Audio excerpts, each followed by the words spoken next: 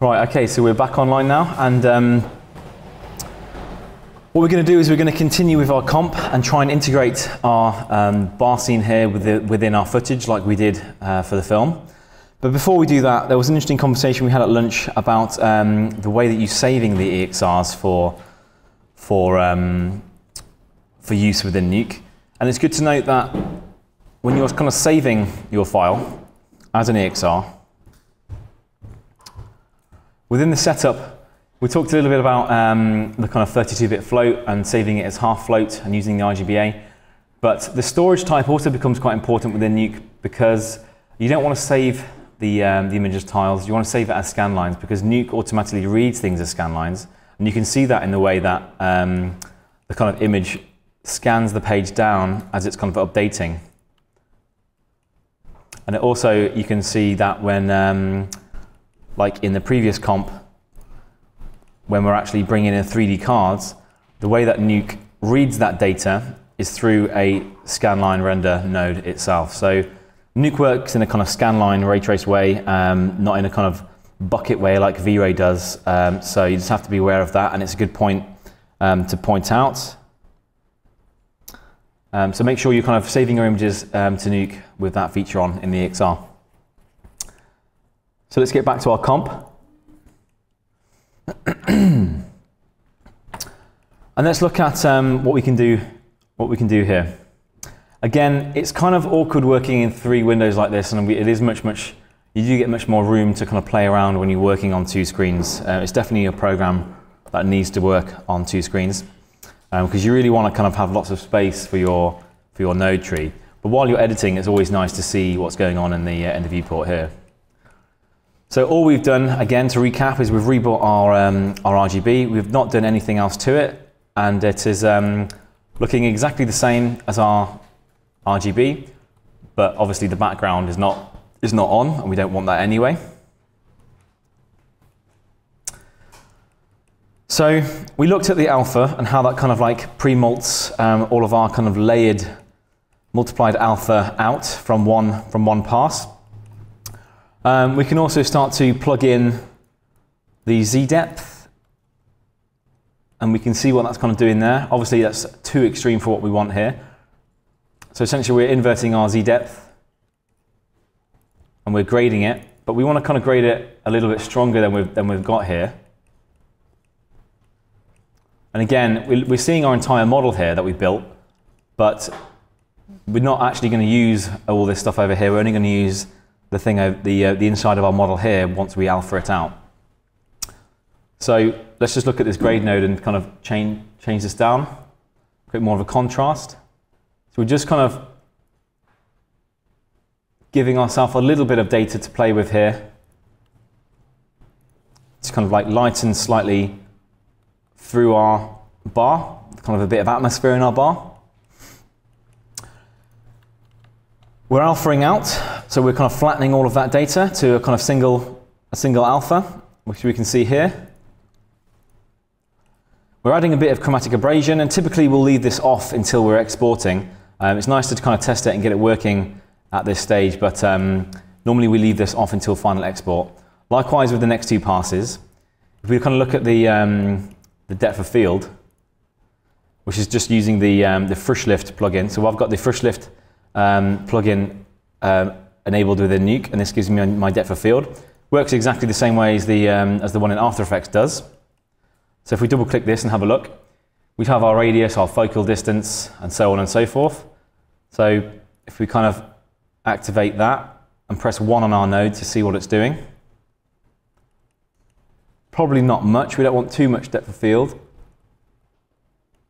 we increase this, we might be able to extremify the effect. So you can see that it's working, but again, we only got it on a small amount because we're using quite a we're using an 18mm lens. So there's going to be hardly any depth of field on our shot here. So again, it's kind of being true to life. We're then using our Real Smart Motion Blur plugin. So if we go down to that, we can see that we're creating quite a lot of motion blur at this point. And although we did bake in some motion blur, we kind of try and do a half and half to give ourselves a little bit of flexibility. On some shots, we kind of render, when we have to bake in the motion blur on shots like this,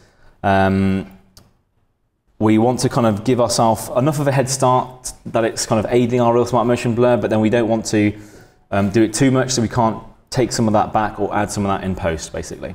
And you can kind of mess around with, we've kind of done lots of different tests with the kind of velocity pass that you can export within Vray, and we've had limited success, to be honest with that. There's lots of ways you can do that within Nuke. You can even use the kind of source here for, you can plug in the velocity pass here. So the real smart motion blur does support the velocity pass, but again, we find, if for this particular shot, we found it much better to kind of bake in part and then just add our kind of pixel motion here. But I'm just going to turn this down a little bit. It looks a little bit too extreme. Again, what you want to do is you want to match this to your footage. So I think at this stage, we definitely want to bring in our footage, especially if we want to start kind of grading this in. So we'll bring in our simple JPEG sequence. We'll have a look at what that looks like here. So all we've done here is given it a slight, no, we haven't actually graded this. We'll just put these in place for grading. So we kind of leave these grade, color correct, and color lookup nodes there, so they're ready for grading in the kind of standard setup we have. So if we now click our merge over node, which is what we have, so what we've got here is that we've kind of piped in our feed through our depth of field and our motion blur, and then we're kind of piping it into our main tree here. The reason why we've kind of extended this out to the side is because when our comps get large, and we want to be able to turn off the motion blur and turn off the depth of field all in one, when these are all lined up, what you can quite simply do is select them all on the side and press D, and then you've deactivated all your kind of like heavy layers, which are going to slow down your viewport. So that's just why we have this going to the side here. We could just have this pumping down here and then feeding back in. It's just graphically we have it on the side so that we can turn it off very easily. We're going to ignore this light wrap feature for a second. We're going to talk about that more on another scene. And then what this line is doing, it's kind of going into our merge over node, right? Ignoring everything else apart from our merge over node for now. And this is saying that this layer is at the bottom, our footage is at the bottom, and our render layer is kind of merged on top of that. So anything that's above anything else is like a layer system going down. So let's have a look at that.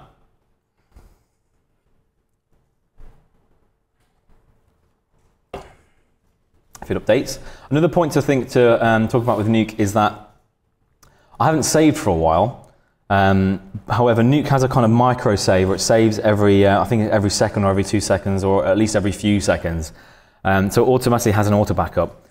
So if I close this now and didn't save it, if I reopened Nuke, then it would basically give me an option to load the backup file, which is kind of saved newer. It will warn me that the backup file is newer, and so I can open my that file and save again.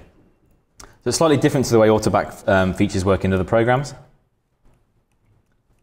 So we can see our comp, our render within our comp, and it's already sitting in quite well. You know, it's already sitting in really well. I think what we've done is we've matched.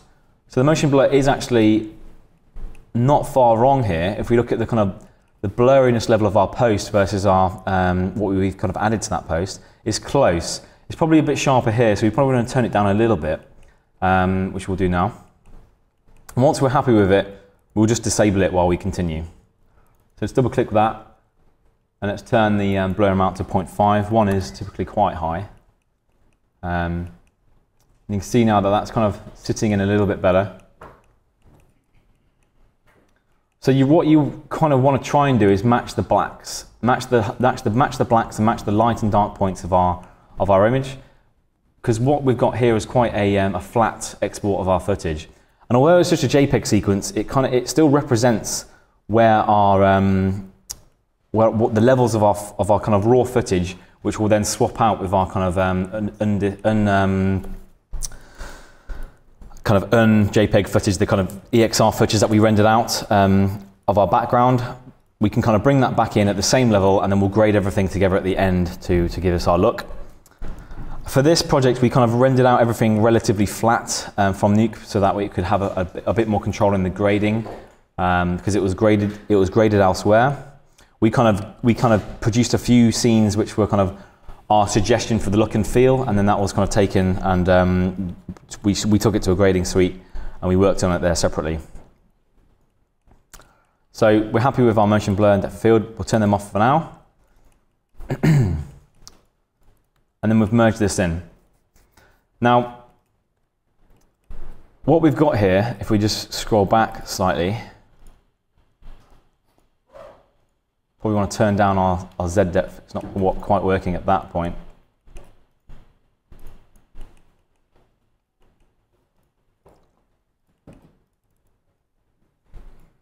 So we'll just adjust the grade to kind of give us our look that we want. Again, if you look at his head's quite light, and that should be quite a black area. He's in the foreground, so we don't really want to go darker than that. We probably want to adjust the color slightly. So that feels a little bit better if we're going to grade this afterwards, because this is going to become much darker in the foreground. So we don't want our background elements to be darker than our foreground elements.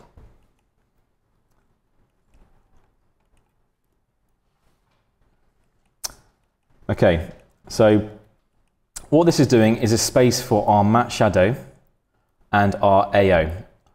And this looks a little bit complicated, and this is just us. This was a kind of workflow that we developed when we were bringing in dirt passes which were alphaed out, and then you get the kind of black background. And this allows us to kind of create a lighter background underneath our dirt pass, which can then give us what we want, which is just the black areas of our contact shadows being the bits that we're kind of multiplying on. However, we've changed this recently where it's just, sometimes it's easier just to do that when in After Effects, where you're kind of bringing in the dirt pass with a kind of alphaed out background, and then you're re-exporting that as a simple JPEG sequence, which is all you need really for a dirt pass, and plonking that straight back in. Let's try and illustrate a simpler version of this. Again, for this shot, we didn't use our dirt pass. We baked it in, if you remember, because this is exactly what was happening. If we look at this, that material we created, that kind of particle, that kind of animated material, doesn't like the kind of gradient ramp here, so it's kind of giving us this black surface. So we didn't use this in the end. So let's go back to our comp. The matte shadow is something we're going to talk about on the next shot, because what we've done here is that we've baked in our alpha, right? So our alpha, if you remember when we were talking about the matte shadow material, our alpha is baked in. So in that material for this context, we've unchecked the effect alpha channel, so that they are, or we've checked rather the effect alpha channel, so that our contact shadows and our kind of light that this object is creating is actually affecting directly our alpha, not just the matte shadow material. So in this method, it's good and bad. It's good because we can kind of bake in our alpha, and the contact shadows will work, work fine. If we take off our render completely, if we unplug this, so let's just put a little dot here so I can go back. If we unplug our render, you can see that there's no shadow there. If we plug it back in, the shadow's there, and we can kind of play around with the alpha and blur this slightly to get this better. But that was probably also if we created a slightly more accurate model, and then we get slightly better shadows. But again, with the motion blur activated, that doesn't matter too much, because as soon as we add motion blur to this, you're going to see that kind of smooth out anyway. So we weren't too bothered about that. But that's essentially, our shadows are baked in to our render pass here, right? So we'll talk about how we use this how we use the matte shadow material on the next shot. In this shot, we kind of baked it in, and again, at this point we were trying out different workflows. So we were kind of like on each shot. This was our first project learning Nuke. This is why we're kind of showing a few different shots where we kind of figured out a few different things, basically. So it's good to kind of go through, and you can see already how from this initial comp, which the base principles are all there. You know, all these different elements are there. It's just that we got used to organizing things in a slightly more graphical way, which then more people can kind of come into and understand, basically. So that we develop this kind of template so that people can kind of come in directly and know what's going on, just labeling everything, basically. So we'll talk about the matte shadow in the next scene, and we'll leave the ambient occlusion because we haven't got it, we didn't render one out for this one, or we're not going to use it. So essentially, just to kind of simplify this composition, let's just bring this guy. Let's delete these two because we don't actually need them to simplify it. And again, this looks a little bit complicated, but this is developed because we want to essentially create our roto masks. So we can talk about that a little bit. So our roto masks are essentially rotoscoping nodes. So if we click on one of these, we can see that we've got a line here, which is kind of surrounding our main character. And we've got one of these for lots of different elements, like the gaps in there. We've got one for the bike. And again, this roto node was actually created by a junior person that we kind of employed from Escape Studios in London, and basically did this completely wrong. So it's good to kind of show what you know, what's wrong about this. Well, you know, it sticks fine. It's, you know, it's kind of a clean roto. So what's wrong about this method of kind of rotoscoping? You know, we've got all these different elements, but it's not an efficient workflow for rotoscoping. So if we click on our Daniel character here, the way you should rotoscope is to create simplest forms as possible. So we've already got some quite natural, simple forms in here. But what we want to do is we want to separate out the head, we want to separate out the ears, we want to separate out the arms, we want to separate out the torso into separate roto nodes. And all of that can be within one roto node. We just add more layers into our scene, and we start naming things slightly differently. So all of our newer stuff, we're doing this in a much more organized way. Because it sounds like more work having to create more shapes, but if you think about it, you're doing like an oval shape for the head. You're kind of animating and moving that. If we just kind of go to our rotoscoping here, we need to animate and move that like over however many frames, and then we do the same for kind of spheres, you know, or kind of ellipses for the ears. Same for kind of like, again, general shapes for the kind of torso, and then same again for the arms. We're creating kind of like ellipses and sausage shapes kind of forms to kind of follow our shape. And that means that we can kind of run through one pass of one element really quickly, go through it again, and we just have to be a lot less careful. It's a lot more work to actually go and move all of these small, minute little points around. And we're only kind of starting off with like rotos with four to six kind of Beziers in, rather than a rotor like this, which has got, you know, 40 Beziers or something like that, and we're having to manually animate all of those in one go. It's much more efficient to kind of take it in stages and do the head, the ears, the arms, all of that separately, basically. So again, this was done for all the elements we needed to do to cover our scene, which gives us this. So we had to also do some elements of the roofing here, because if we look on our feed, let's just turn off our motion blur for speed, because that's always the one that's going to slow us down. We've kind of got some elements where we need to kind of cut out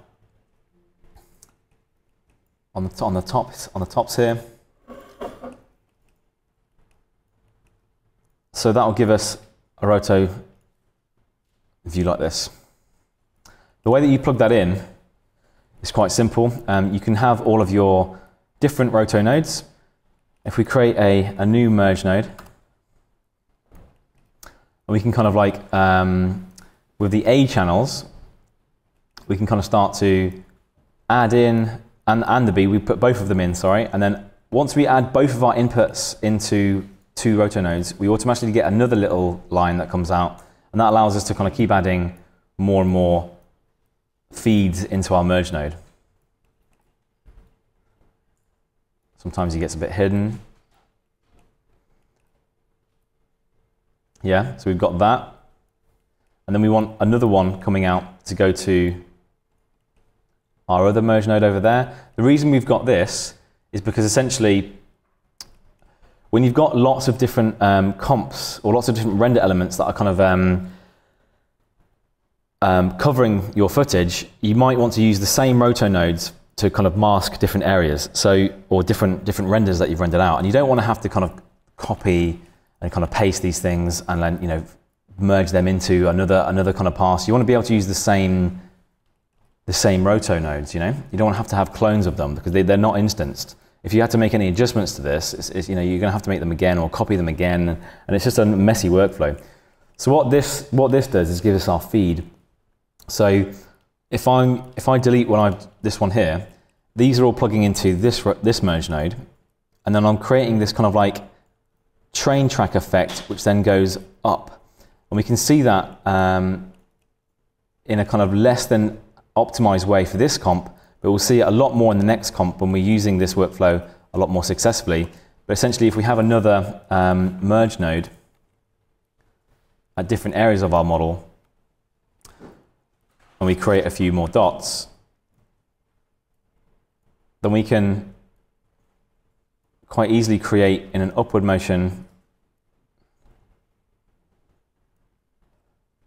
this feed, which then feeds back into our mask, right? But we don't want to put that mask just to one node. We want to put that mask to all of our feed.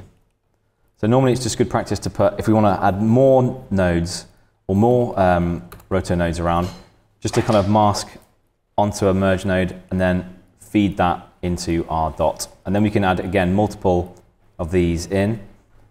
And this is, again, all we're doing here, it sounds kind of complicated and it's quite hard to explain, but all we're doing here is we're kind of allowing all these roto nodes to go into our merge over, and then we're feeding that around our scene. So we're feeding it into here, which is going into our main scene here. So this is kind of essentially cutting out everything we have along this line, or everything that's feeding into here.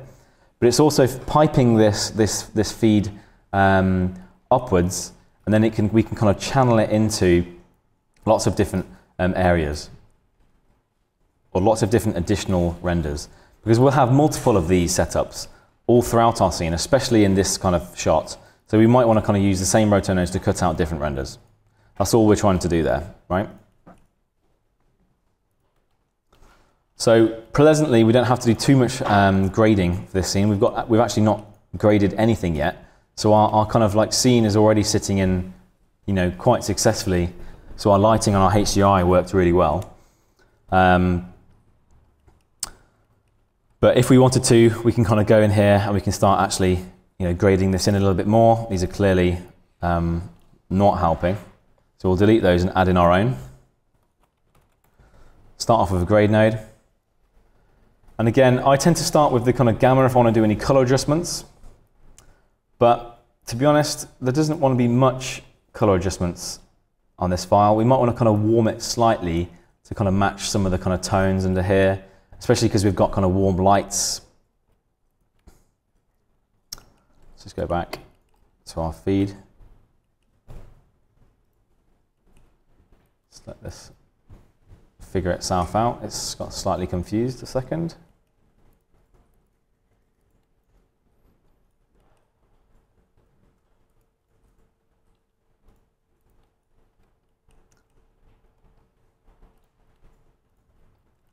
Okay, so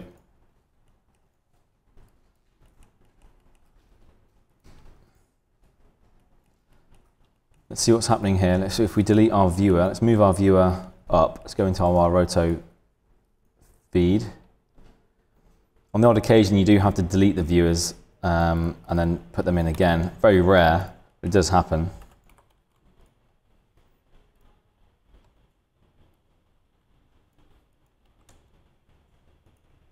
Okay, so whatever that was, we've got rid of it by deleting our viewer and then putting it back in. So if we get any kind of issues in our kind of viewer here, just delete the viewer and put a new one in.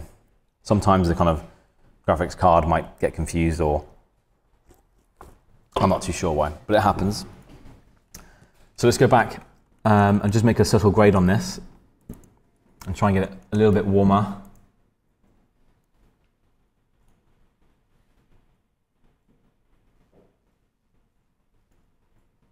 Kind of going with those yellow hues of the kind of image, but not saturating things too much. And then again, it's just about taking out the black slightly, which is really easy with the black point. Might want to take down the kind of whites a little bit. And then I think what we also want to do is kind of go into our, if we look at some of what our nodes are doing here, we've got our kind of refraction. I think it'd be quite nice to add a little bit of a glow with our reflection to get some of these lights and things kind of glowing a little bit more, bottles. So we can kind of go into here, and our glow node, we can add a tint so it's not white. We can kind of create a bit more of a warm kind of effect.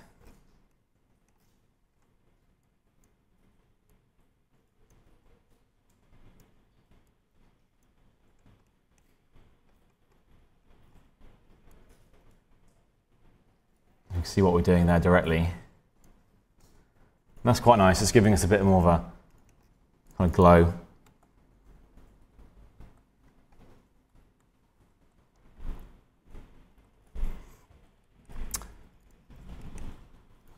We might want to play with all sorts of things, like the reflection pass. Let's have a look at that, or the specularity. See, this is where kind of naming your postage stamps comes into play, but we're doing this for the sake of speed for now. But if we kind of get if we kind of want to increase our specularity slightly to create a little bit more highlights on some of our glowing objects, some of our shiny objects, sorry. I want to increase this value a little bit just to kind of boost some of the kind of specularity.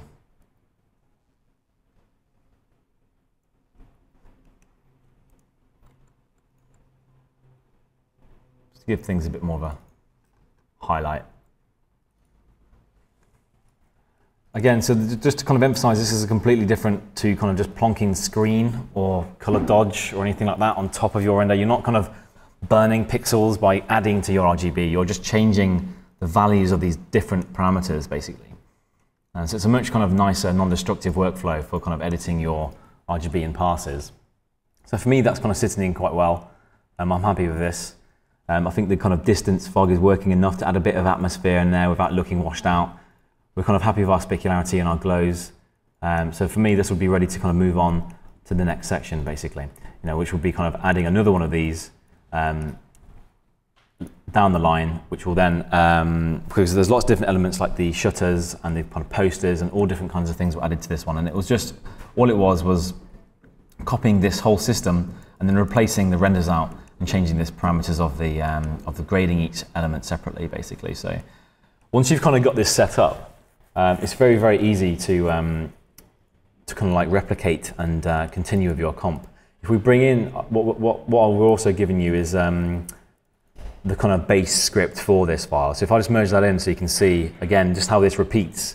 So if I go to C School, VFX, Nuke template script.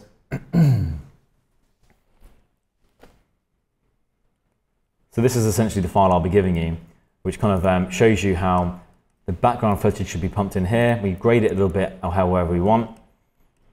We have our kind of first render layer here, and again, rebuild the RGB, all these different elements we've just been discussing. And then the same thing just gets copied down and down and down. Just to note that the thing that's at the bottom of your tree will be in the foreground, right? So your background is here, all the layers are kind of going to be working down from there, so anything that's in the foreground will be at the bottom of your comp.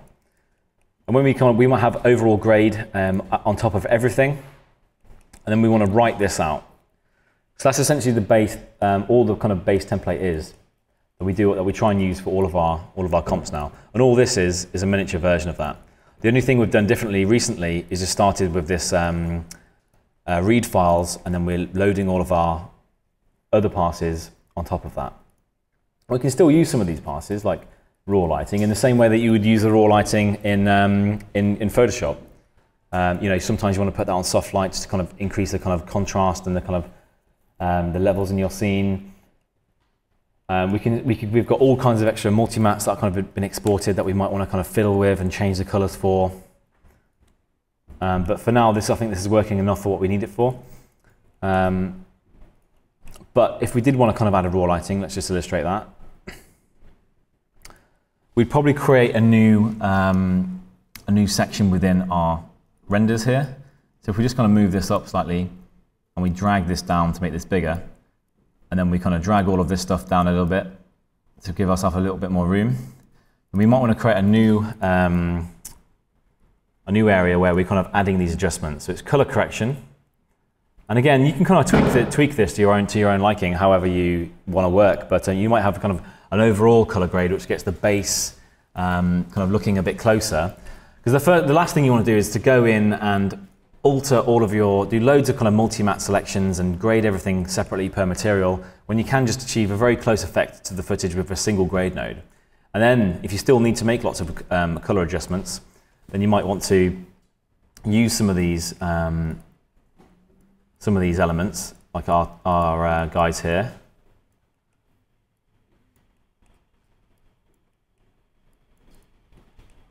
So we'll kind of line these up, and we can use these within grade nodes and all sorts of things to kind of give us our material adjustments.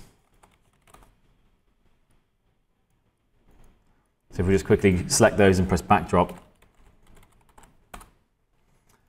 and then just kind of like create a new space for this.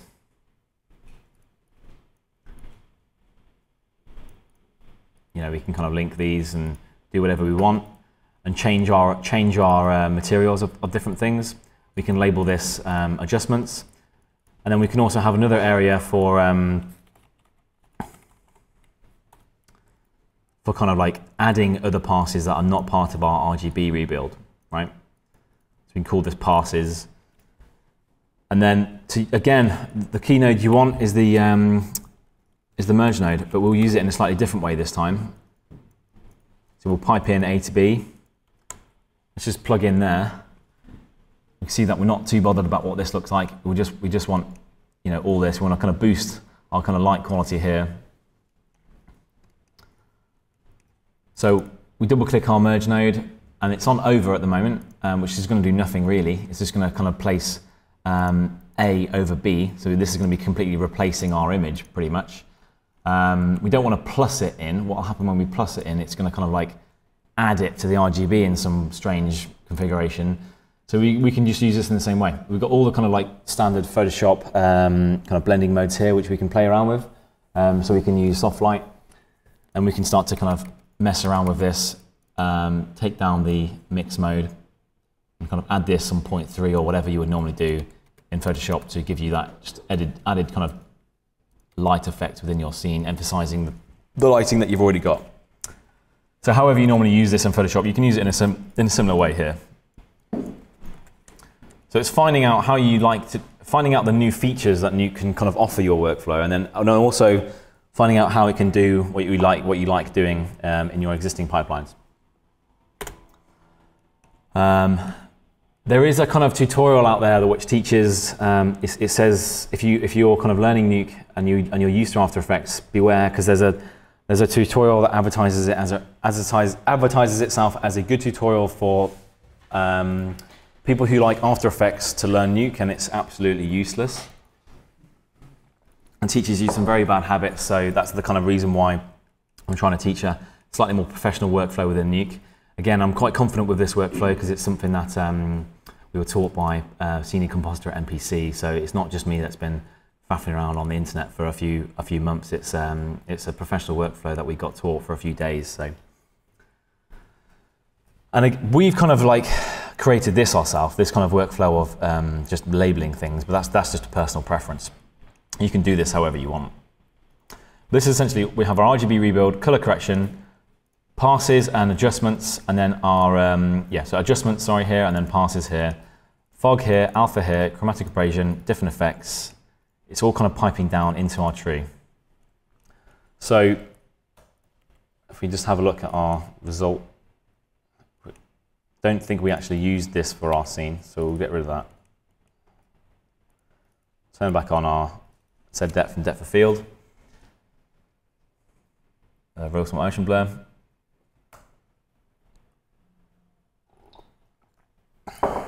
And we can see now we've successfully comped this part of our render very realistically into our footage. So then if we turn this off and on, we can see exactly what we've done. We've replaced this wall with our new fish bar with kind of like lights around it, and this is all animating. So, and we all know what that looks like now. I've shown it enough times. If you look closely, you can see actually the roto is not that good because it wasn't done properly.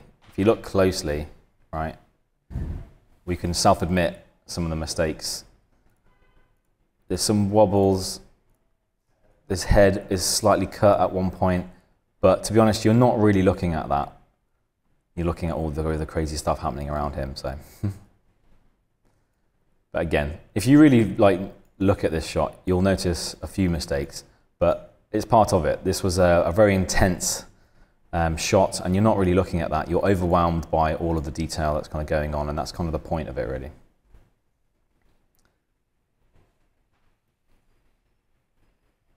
So again, these shutters were kind of made in the right place and rendered with the same lighting, animated and rendered in separately. These kind of like ornaments that are kind of swinging down, they were rendered separately. So that's 3 already. We've got all the posters which were put on cards in Max, brought into Nuke in the same way that we've done the with our test example, and then we've kind of put them with textures, and we've kind of added that on top of our model in a kind of multiply mode on our merge node. We've got another kind of rendered element of another set of kind of signs flying out of these shutters. So that's already 5. We've got our girl sign here, which is kind of flying in. That's 6. We've got our gills bar sign, this big gigantic fish that was rendered separately. That's 7. And we have more ornaments that are kind of hanging down. That's 8. And then we have all of this kind of elements on the left here. So that's 9. So that's 9 separate render passes for this one shot alone. And these were all comped separately. So before I move on to the next shot, are there any were there any questions so far with what we've done here? It's quite a lot to take in, but hopefully it should be a relatively simple, more visual workflow. This is why we try to create this and showing this to you today, because it's a little bit tricky when you start looking at this and trying to break it down. And what this is essentially a much more messily laid out version of this. So were there any questions? Anything on mind, Jeff? All right. Let's have a coffee. And if we wanted to kind of have a look at this comp, we can see that we've got our animated signs, which are kind of MOV files. So these are animated MOV files. These are plugging into time offset nodes, which are then put onto planes, which are kind of exported from Max. All of that pumping into a C node with our camera projector, which is rendered out. And then we're kind of pumping that into a system here, which is then glowing certain elements and then merging over into our main comp.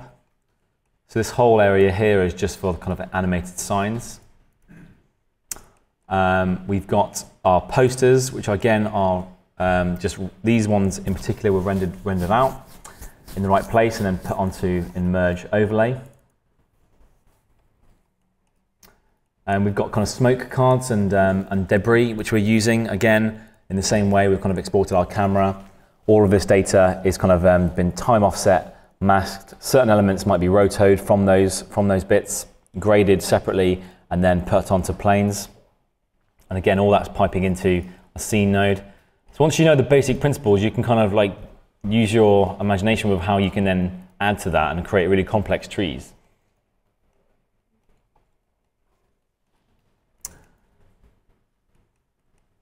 And that's more or less it. So let's have a look at, if I just save this as a temp file.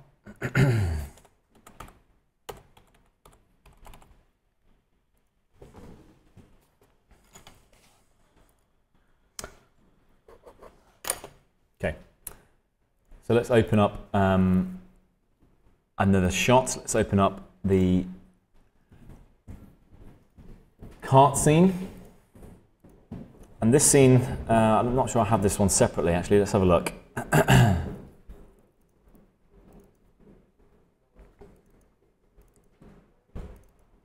Okay, I do. So let's have a look at this scene. So this was the shot where we kind of did our trailer animation yesterday. And what we're going to be looking at is kind of like this element here and how it kind of differed from some of the techniques we were using on the last shot. In particular, it was when we started grading the shadows of all of our renders separately and using the technique that I've been explaining with the matte shadow material. So again, if we look at the kind of breakdown of this shot, we've got our raw footage, we've got our posters that we're kind of painting and then we're putting onto cards in Max, exporting with the camera, and we're kind of overlaying that on into in Nuke. We've got our trailer animation, we've got our simulation,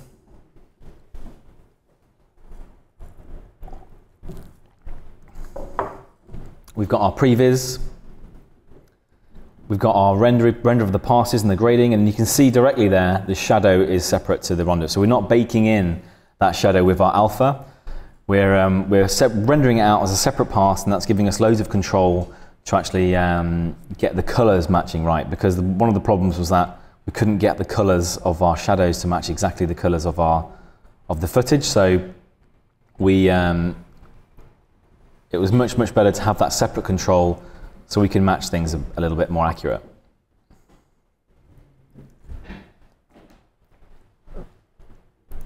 Okay. Let's have a look at this scene. Thing to note is that when you open up a file in Nuke, you haven't actually closed down the file that you had open a second ago, so it's good to kind of just go through and close a few files if you've got lots open.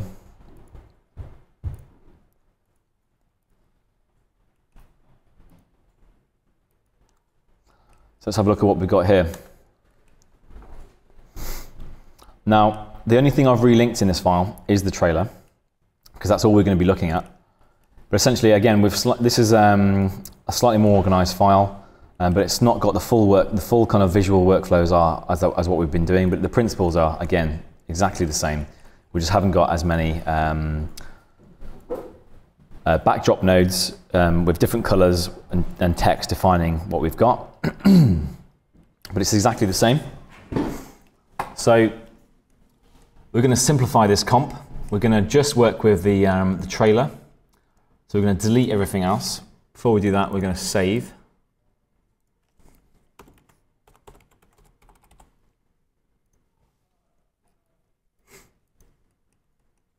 I'm going to delete everything apart from our trailer and our shadows.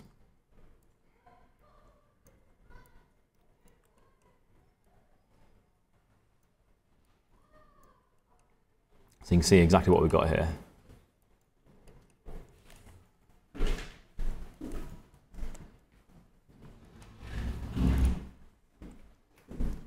So we've got our trailer. We've rendered our trailer. What we've done actually here, we rebuilt our RGB, but then we decided actually we don't want to change anything. So we've got it there rebuilt, but we've actually bypassed that and we've plugged straight into the RGB because we just didn't need to go to that extent for this file. There was nothing really we wanted to change. We didn't want to boost the specularity or the reflection. We didn't want to put any glows anywhere. So it's not always necessary to do that. You have to render them out just in case.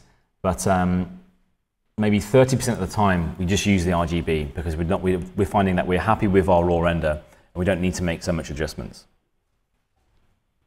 So let's have a look. So Our raw RGB is very much like this. It's much more red. It kind of blends with our kind of like background footage slightly here because that's just what we've rendered out of Max, and that's not quite what our actual raw footage is doing. If we look at our raw footage, again, it's a very, very flat piece of footage. This is our EXR export. So this is our, this has got the full amount of data in it. We're kind of grading back the blacks and the levels. We're making subtle adjustments to the kind of hues until we think it's working well. One thing we've done here is we've key lighted the sky, and we've kind of just boosted the sky slightly with saturation, or rather with the grade, sorry. We're using a saturation as our kind of source for our key light, and we've selected the blue. You can see what that's doing there, just to give us a slightly less grey sky. So that's our base. We're happy with our base. And now our render is not going to quite match that base because we've made those adjustments. So if we go to our raw render, what this color correction is doing is here is it's kind of like bringing back our levels for our main object to what our adjustments we've just made on our footage. So if we delete this one because we're not using that, and if we just disable all of this for now, and we can kind of see what we're doing step by step.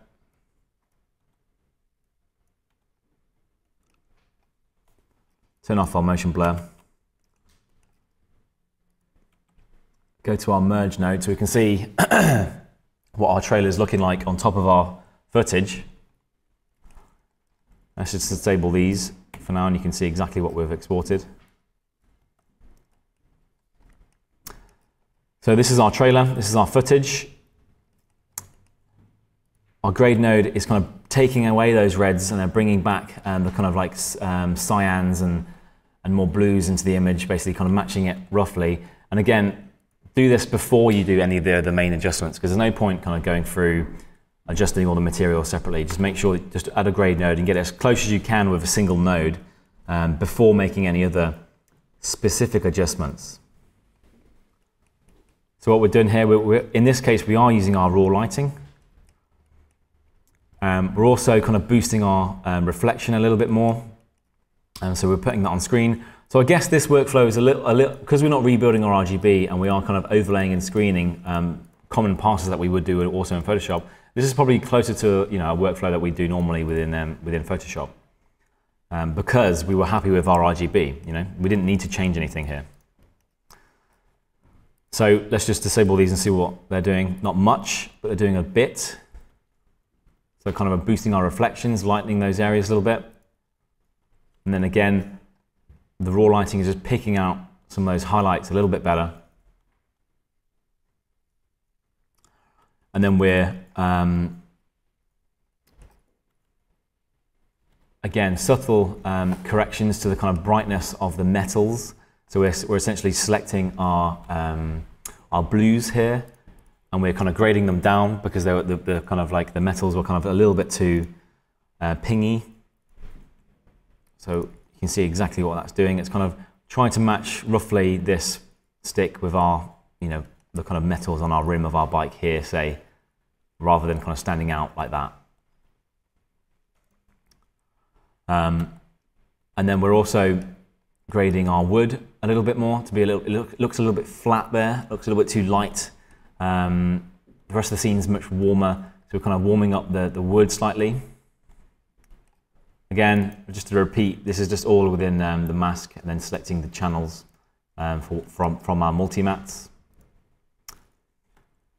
Again, we're changing the darkness of these crates a little bit.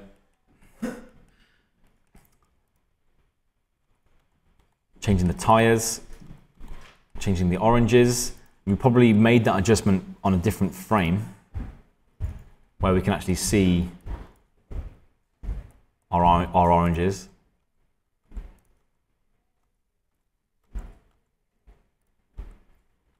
Taking down the hue.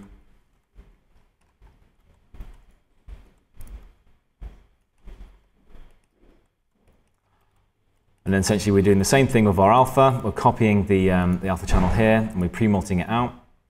And what this is doing is giving us a completely clean alpha. We haven't got any shadows in it on our object, unlike the last shot where we were looking at the kind of baking in the shadows to our alpha. And again, what we'll do is just to kind of really be specific about this setting again and the differences. So in our max file for our base, for this scene, we have our effect alpha button here. And this is within our Vray material wrapper. So by having that checked, right, the objects that we put into this scene that are going to be reacting to this environment are going to bake that alpha into, bake those shadows into our alpha. By having that unchecked, we're going to have essentially what we have in this shot, which is a clean alpha, but we still retain that information in our multi-matte shadow material, right? And the alpha of that is still the same because all of it affects all the passes, but our RGB is this. So we've got an RGB of our shadow. And all we have to do is shuffle out our RGB to alpha. So then if we click on our 1 on our shuffle node here, and we go to our alpha, it's the same as our RGB, right? Well, the reason why we've done that is because we're kind of bringing that in, and we're kind of like as a mask. Oops, let's just delete this. And let's try and explain this on the model here, on this kind of scene here. And then what we're doing, if we double click this, is that in our mask, it's RGBA alpha. So it's going to kind of read the alpha through our kind of pipe here. And then we're multiplying that on as we would normally. And we don't have to multiply. We could grade. So if we put a grade node in here, and we did the same thing, we piped in the mask to that stencil. Let's just disable this for now. We can do the same thing. We can grade our shadow as we want. And that means we can change the color. We can try and match this guy. So we want to make this more blue. Which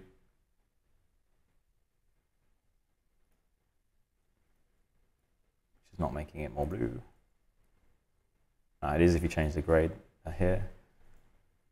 So if we click on, we can change the color of any of these wheels. So we can kind of create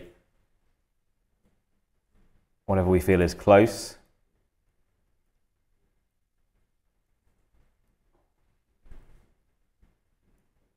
It's not that successful, this one.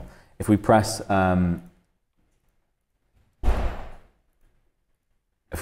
Alt and then click on the little number next to this, it will kind of reset the it'll reset our whatever we've adjusted back to default settings. So it's quite useful to kind of get used to that.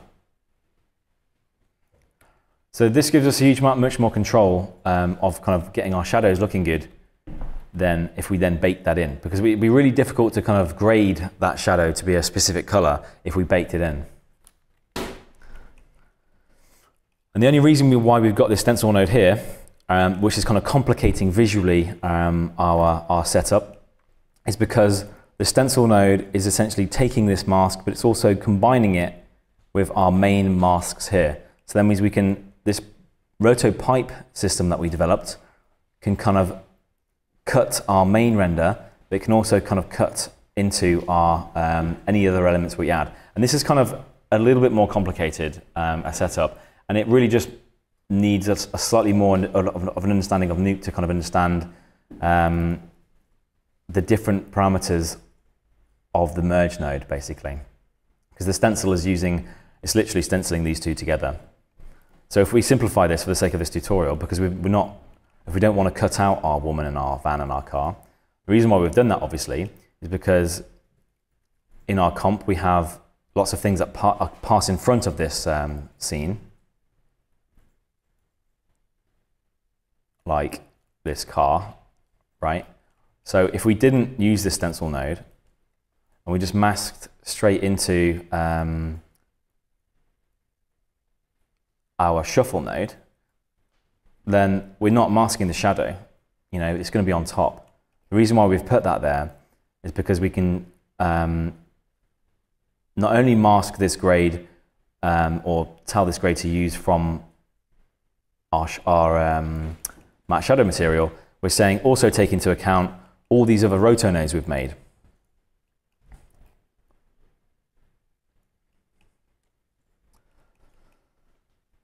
So let's have a look at this again slightly. So we have a woman, we have our van rotoed out, which was very rough. It didn't have to be accurate, it's just because it's such a fast moving object. We have a woman that kind of appears here. Again, she was very rough. We have different elements of our bike. If we just click on each one, click on this, we can see them all. These are just different bits that we're kind of rotoing out in different areas in the same method. So we're happy with that. We have to make sure that we kind of add our Real Smart Motion Blur also to our Vray matte shadow material, because that's in a separate location. It's not going to be affected by the Real Smart Motion Blur we have here, obviously. And again, we want to match this bike with our trailer here. So that now that's kind of sitting in quite nicely. You can see that because we kind of looked at our roto nodes and we clicked on them, you can see this kind of red line in the viewport, and we can't seem to kind of get rid of it. Pressing O turns off overlay mode, and it means that you can just get rid of any roto or kind of graphical elements that you use to build things in your scene separately. So this kind of, it's in viewer mode and kind of construction mode is this O button. And then to finish it off, we've got our dirt, which again, we rendered this out in After Effects and we forgot to change the frame range within our composition. So it started from 0, even though our comp doesn't start from 0. So we can render it out again, or we can just simply put a time offset node in there. And that's just going to match our time here. And what we actually did for this, because we were rendering this back out in After Effects anyway, we also added the motion blur in After Effects, so we didn't have to have another Real Smart Motion Blur node in here, adding kind of complexity to our scene. So here we've got our dirt mode on top. So that's pretty simple how we kind of added our trailer here, once you understand just that we have to do the shadows separately. All this is relatively straightforward. It's nothing different to what we've done early this afternoon. The only difference here is that we're kind of grading our shadow separately, and we're adding in our dirt separately. You can see that this is above our merge over node. So this is our node that's bringing in our render. And then if we just get rid of this grade, and then essentially we're using this twice. We're kind of doubling up this multiply effect, to get a darker shadow, because we didn't feel like it kind of worked with just one. So we could have one, but we've got two here. They're doing the exact same thing. But the important thing is that they're above the render, and that's because they're under the render on top of the footage. So footage at the bottom, shadow next, and then the render. That's kind of how it works. And the reason for that is because it's not just the actual shadow, it's the kind of context for the entire scene that it's creating. So we definitely don't want to grade all of this stuff, because that's going to be grading on top of our render. You know, it has to go underneath the render on top of the footage, so that we're kind of actually like grading our footage there, and then we're also then putting our render on top. See? Were there any questions about this kind of particular setup by anyone in the room or online? Okay, right. So hopefully everyone's with me, and they're kind of excited about trying out Nuke out for themselves and their projects. I'm going to look a little bit in detail at the inside of the fish scene that we were quite happy with, but never got used. And this whole kind of section got cut from the film by Film 4, and they never quite understood it. and it yeah, just didn't make the final cut, which is a shame. We keep talking about making a kind of director's cut version, but we just haven't quite got around to it yet. So what we've got here, if we look at this scene, is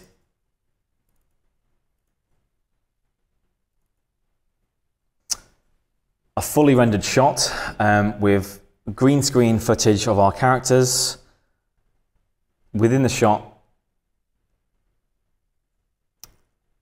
but they're not moving. That's the thing. These characters were filmed on I think a Sony camera. I'm not entirely sure, but they were filmed in a green screen studio and from a static location, because we knew exactly what we wanted to do for this shot. We knew that they were going to be we were going to have a digital camera movement, and we were going to put them on cards.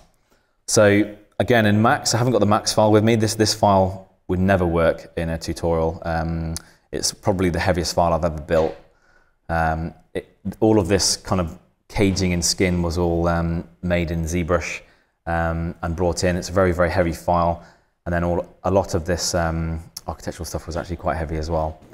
So there's nothing too special about how any of this was textured, apart from the Zbrush bones and skin, which were more evident in some of the earlier versions, which we don't have here, which were a bit more kind of gory and fish-like. This was kind of a secondary version.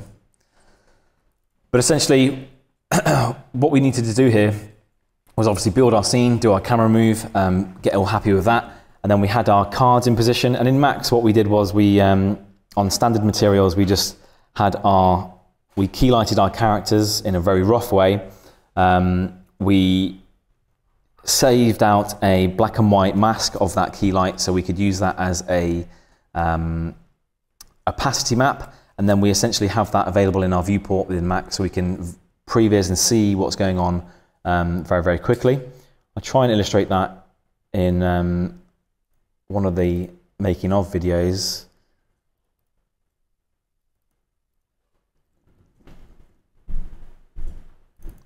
If I just go to the end, you will see the fish. So this is our fish at the end. And this kind of shows some of the design of the fish and also kind of how some of the visual effects were working. It also goes through a couple of the different iterations. So initially we were talking about this kind of folding out and animating away and revealing the old town in this quite magical moment. So there was a little bit of work kind of experimented on with that. We have our character green screens keyed, and then this is why we're kind of prevising our model, where some of this was all kind of proxy geometry, which rendered in a much, much higher resolution. We have less of the town in this version, much more of the kind of skin and the fish. We can see we've got a great previs of what's happening with our characters here. And you can see how we're kind of lighting this in certain areas, kind of glowing the structure and the skin. But what the first iteration of this became was something a bit more gory. And I think Film 4 didn't like it because it almost kind of suggested that he's gone to hell rather than going to kind of his version of heaven, which is kind of the old town. So we made it much more fantastical, much more about the town, and they still didn't quite like it. Even put fairy lights in and everything. So there was a few shots that we kind of did for this.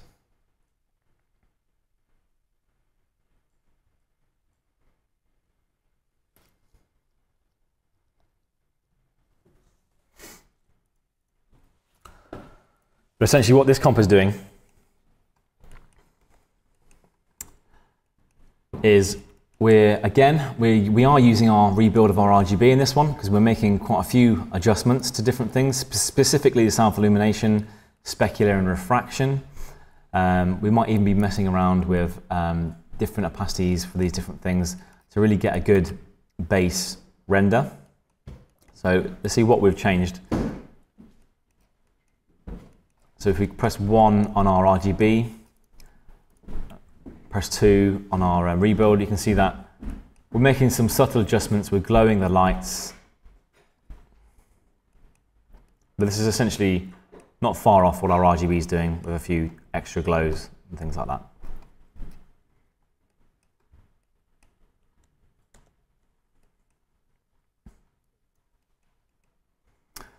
So we're using our masks, we're colouring things, we're making some general adjustments. If you look here, we've got our edge text map, we're kind of like using that in dirt. We're also kind of like soft lighting that on, which is slightly different, just adding a little bit of brightness to the kind of the main faces and darkness in the corners. That's giving us a slightly more dynamic look. We're using it in the normal multiply way as well. What we're doing here is we've got our Z depth. We're inverting it. We're grading it to red. And we're kind of like streaming that back in. We've also got a version here where we're kind of grading it. We're multiplying that over. But then what we're doing is we're kind of inverting that, or we're kind of masking that with an inversion of that of itself. Again, it's quite hard to explain those things, but it should be relatively visual. So essentially we have our merge node. We're kind of like grading different things here to make it colourful, and then essentially we're masking that with an inverted graded image, and then we're shuffling that out as an alpha, right? And we're plugging that into a stencil node because we want to combine it with a separate roto, which is masking this foreground area. So that's again illustrating what the stencil node or the stencil version of the merge node does. It's kind of combining two very separate pieces of masking information. And the reason why you need it to be stencil rather than merge, because before, if you remember, we were plugging in lots of roto nodes to a merge node, and that was working fine, and it was just on over like a normal standard merge node. The reason why you have to put stencil on is because this has alpha data in it already, and it's a roto node, which is very different from shuffling out RGB data and making an alpha that way. And the stencil node is the only node that's going to read two separate masks in the same way. So we can see here that if we kind of click on that and we click on that, we can see what we've got. We didn't really want this bit down here, so we've just stenciled that out basically. And we could have feathered this a little bit if we wanted to, you do this by clicking on Control. And we will have a little brief look at the roto node in a second. I don't want to spend too long rotoing live, but we'll kind of give you a sense of what these nodes are about. They're pretty similar in most software, so it's not exactly rocket science. But essentially we've now got our kind of graded background. We're also kind of screening on a little element to make that more intense, because you'll notice here we're overing that on rather than screening. So that's why we've had to kind of mask this foreground area, because we're not, we actually want this to be not adding lightness to our scene. We want the actual color from this. So it's like having it on, it's like leaving it on normal in Photoshop rather than in screen. So the over mode is kind of comparable to like normal blending opacity in Photoshop, and we're just essentially putting that in the background, but then we're also increasing the intensity of it here. And again, that's just by grading the Z depth. We have our chromatic abrasion again, which is done in the exact same way. I actually don't think we use this one, this screen mode here. I think that was always turned off. But we experimented with it. And again, we can plug in this, with the same Z depth is kind of going in lots of different directions here. We're using our depth of field. That's kind of subtly blurring the background. We don't want it to be too evident, because again, this is filmed on a lens which wouldn't really pick that up too much. So it's, again, being not too extreme. We have our motion blur here, which is probably being very subtle. Camera's not moving too much.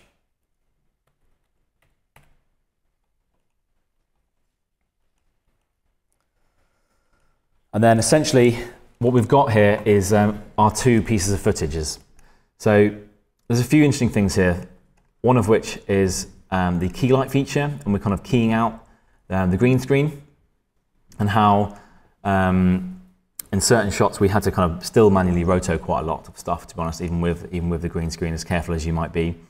And then we've also got this light wrap feature, which I kind of want to talk about, which is really great for kind of blending your kind of elements that you've got on top of your footage or CG by kind of wrapping the kind of pixels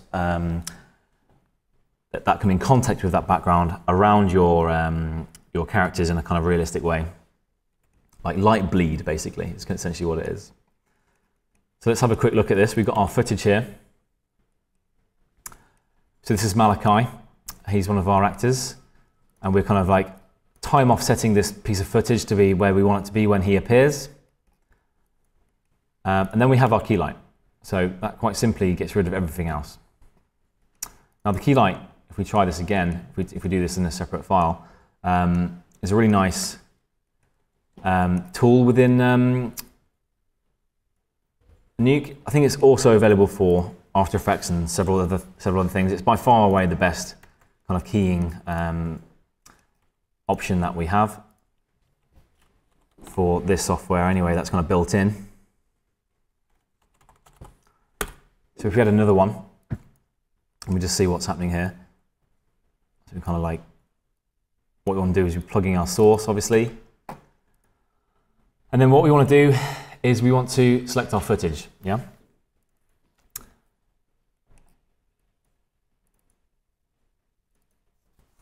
So there's all sorts of different options we have within tuning. We can get into that in a second.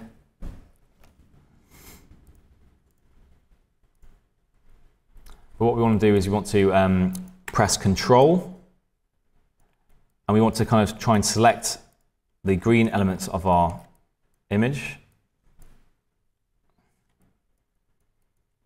Turn overlay back on.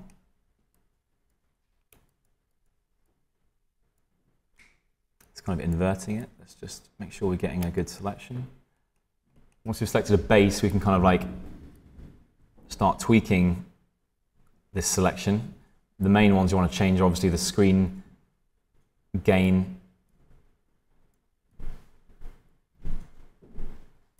and you can also, it's sometimes better to work with the the matte rather than the footage, so you can see exactly what's happening here. And again, that's just within here, so you can see your source, or you can see your final result, or you can see your source matte. And then you can really start tweaking how this is actually blending together. You can kind of blur the edges, and there's lots of different features you can use to try and make your mask better and soften different features. And very quickly, we've already got quite a decent result. It's quite a good green screen. Even though we've got some kind of crumpled effects here, the green is kind of like very different from any of the colors.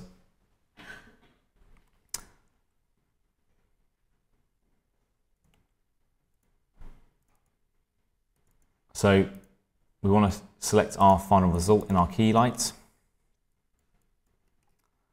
And then we've got another one here which we don't need. And then what we're doing here is we're also combining this with a merge mask, our roto node. And our roto node is just essentially hiding everything else that we don't need in our scene. So that gives us our final result here. So again, there's lots of features within Keylight which we can play around with and tune. Sometimes we don't get a quick result like that. We have to really go in and make some fine adjustments. For one of these shots, which was kind of, we animated the time of the lighting within this studio. And if we look inside the fish here, it's the first one. So essentially it's very dark. And then our kind of lights turn on. And then we kind of basically had a piece of footage that we shot for this in the studio, and we kind of animated the lights turning on manually, and we had certain cues when the lights would turn on. And then we used that footage as a base to then animate all of our lights coming on in the same way. So in theory, when our lights turn on, it looks like he's been reacting to that. So when this light comes on specifically in the foreground here, you see him light with it. And then likewise, right at the end, you have a window that turns, the light in here that turns on, and we see his light on his face at the exact same time. That was a really good trick that we used, but this one was an absolute nightmare because there's no way we got any kind of key information. He's behind, there's a green screen behind him there, but we're shining a red light on him with a kind of green screen in the background, and we're kind of animating from dark to light, and it was just, there's no way we were going to get a consistent key. We tried for ages. I think we tried for a day to kind of like animate the kind of tuning of the key light to kind of pick up different tones of green at different times, and it was just a complete nightmare. So this had to be rotated from start to finish, which is never fun. It's kind of oddly therapeutic on a Monday morning if you just can't be asked, but other than that, it's a complete, yeah, it's not very nice to do. But everyone kind of has their stint of doing a little bit of roto, including myself. So we have a, okay, sorry, we have a short question. Just get the mic so everyone can hear. I just wonder with the lights, if you animated the lights in 3D, or did you do that in post to turn on the lights? No, we did all of that animation in 3D. So we wanted to, because we wanted to, I mean, the actual shot is all 3D. So the camera's slowly moving forward. We have our kind of candle lights, lighting, or our kind of like little lights. We have lights within here, within the spaces. I don't know how I'd go about lighting that in comp. I mean, we could have done it a few ways. We could have camera projected a few different renders with different lights turned on if we wanted to be a bit more optimized. This was a fully rendered scene. I guess if we wanted to kind of be less expensive with this, then we could render different images when certain lights are turned on, and then create a comp within Nuke or After Effects where we're kind of animating those layers turning on at certain times, and then we project that animation back onto our geometry through a moving camera within Max. That would probably be a quicker way. Thanks for realizing that now, Paul. But yeah, at the time we had the render farm was free, and we just wanted to do it all in 3D basically. But yeah, you could do it in lots of different ways. That's it, I guess.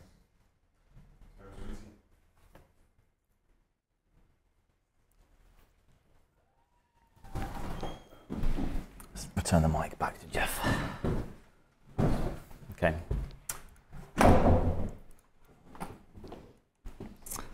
So this is the key light again. This is our masking of our kind of elements that we don't need. And then again, if we just pump this back in and just see and turn some layers off, see what's happening.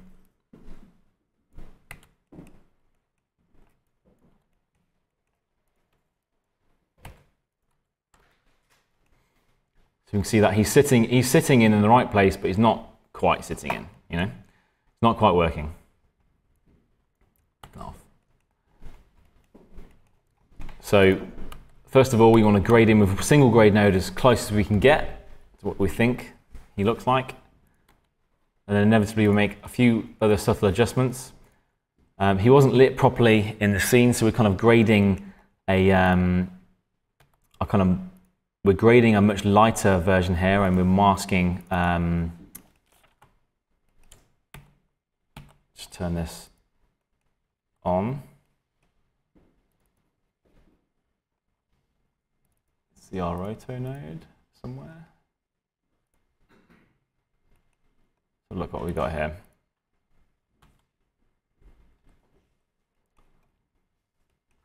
So we might have to adjust our viewer again. Yep. Let's just see if that issue again is because of our viewer. If it's not, if you find that the viewport is not updating, delete that viewer, add in a new one. Bit of a pain in the arse. And then let's just find where we want to look at and press 1 and see if we can get that to work now.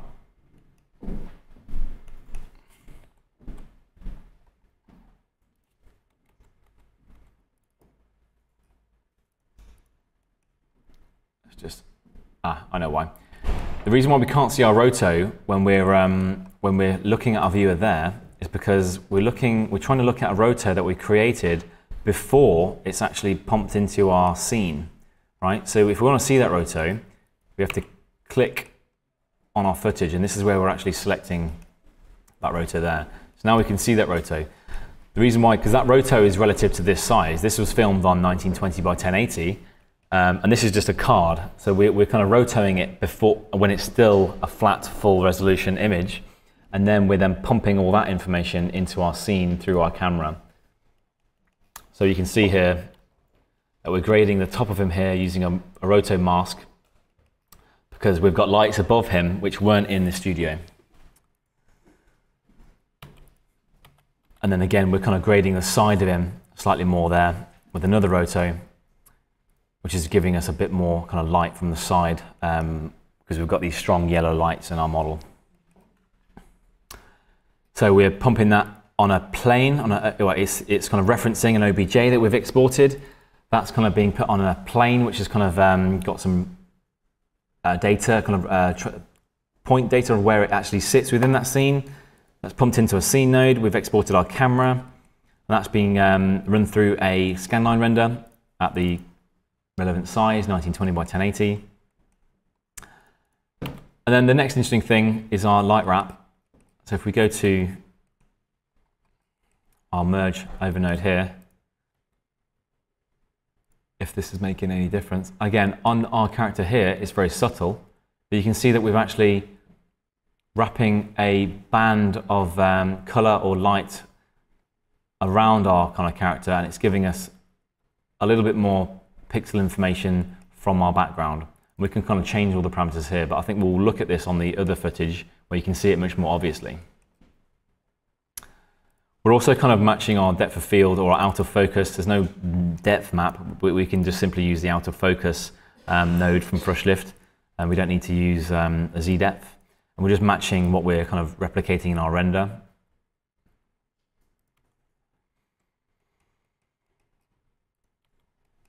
And then the same thing is happening with our character. If we just delete this and disable these guys. So we've kind of time offsetted our footage. Our footage is not really moving. Our character is simply wandering around. If we just go to, it's kind of moving in this kind of general way. So our camera is completely still.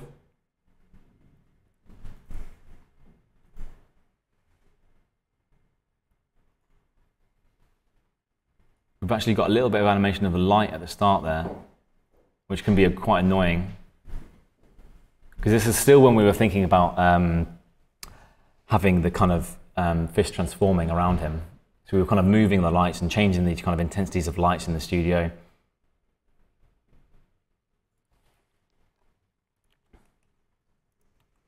Key lighted him out, same process. We've got our roto here, and we're just kind of masking that. And then we're grading it as kind of close as possible in the first grade node to our background footage, which is in this case a render. So that's piped through, again, the same process. And then we've got these light wrap nodes here. So let's have a look at what they're doing. So you can see here that we've got this quite harsh line around our character, which is quite unnatural. And what we want to do is create a bit of light which kind of reacts more to the scene. So you can see here, this kind of orange color here is bleeding into his ear. And we can kind of have quite a lot of control over this effect. And actually, this little A sign means that it's animated. Any of your nodes that have this little A sign will mean that they've got some kind of animation within them. And that's because the light changes quite a lot when this guy moves around. And also, because we had to tackle our light difference on him, we also had to animate our grade node on him, because when we looked at the footage, because we were animating the lights, whereas in this scene our 3D lights are not animating, we have to kind of animate this grade node so that he becomes consistent along this footage. So again, that's relatively easy. And to do that, if we put a new grade node in, double click him. If you right click on the little curve sign here, you can say set key, and that'll automatically make this blue, and that'll mean you're now making this an animated parameter. So we're on frame 1444 here. If we move over to here, it'll take a little bit of time to update because this is a decent scene. And then we can grade him however we want. And then you'll find that when we move between these keyframes, it's automatically animated, basically. Another thing about the timeline, which I haven't explained yet actually, is that this number doesn't mean anything. This for FPS, we can change this to 25. Doesn't really matter. This setting here matters though, the global setting, the input setting, and custom. So the global setting will be whatever your S is, whatever your frame range is in your system project settings, right? Your input is whatever your input setting is. So as soon as we click on that, our frame range is now from 8086 to 18,070 something or something like that, which is pretty ridiculous. So obviously that's why we have our time offset node here to get the right points that we needed. We've actually taken the JPEG footage, which is a bit naughty of me here. This should be an EXR. We've got a little bit of JPEG artifacting, but it didn't matter because it wasn't bloody used anyway. We can see here I set up tracking markers on the background because some of the shots we did for this were tracked. I'll show you which ones were. And again we did quite a lot of work for this, you know. So we've got a shot like this. So this is a track shot, but we use camera projection for the background.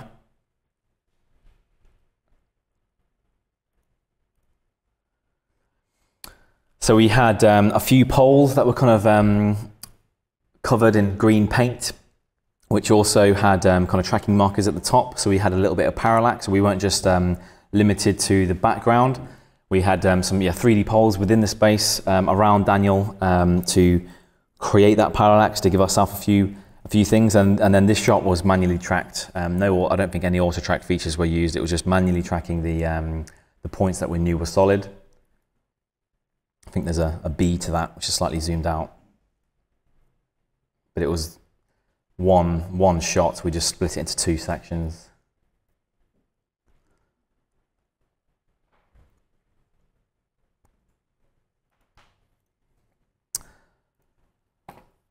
So you can see, yeah, the points here, and we did that with just some bits of green tape with some permanent marker dot in the middle of those to create these kind of like non-intrusive but very obvious tracking markers.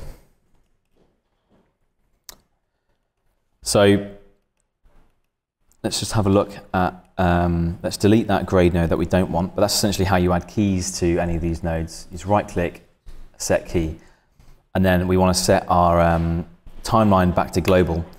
You'll see these blue keyframes here, and if you zoom, you can just zoom into the timeline and you can see it a little bit clearer and do things more specifically.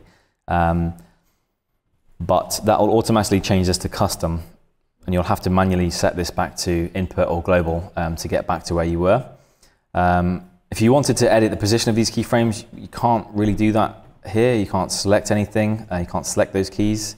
You have to go into the curve editor, which is just next to the node graph, right? You don't use this very much. This is why I haven't really talked about it yet. But here's where you can kind of like play around with the curves and the positioning of these keys, and you'll see it automatically update here. So we've now moved these keys elsewhere, there and there. But we don't really want any of that, so we can just delete this node anyway. So that's just next to the node graph, curve editor. I'm not using the dope sheet, to be honest. So curve editor there. Let's just delete this grade node. Because we deleted those keys, it's got rid of that A symbol on it, so you can tell it's not animated, just in case you weren't sure. But this one is animated. It's animated quite a lot between the different light on his face there to the difference in light there. There is quite a large brightness difference in the scene at the beginning when we're turning off that light. What we're kind of doing here is we're kind of rendering out masks, and again that was done for the comp, like I was saying. So we had this built while we were building the comp, and we used the previs as our base. So we're kind of doing both at the same time. We're kind of building our 3D and we're building our comp at the same time, and we're understanding what we need to do using both programs. You know, so we're kind of not deciding what we do in comp later. It's not a kind of post process. It kind of works very, you know, together. So that's the mask that we kind of exported for the kind of opacity for the material in comp.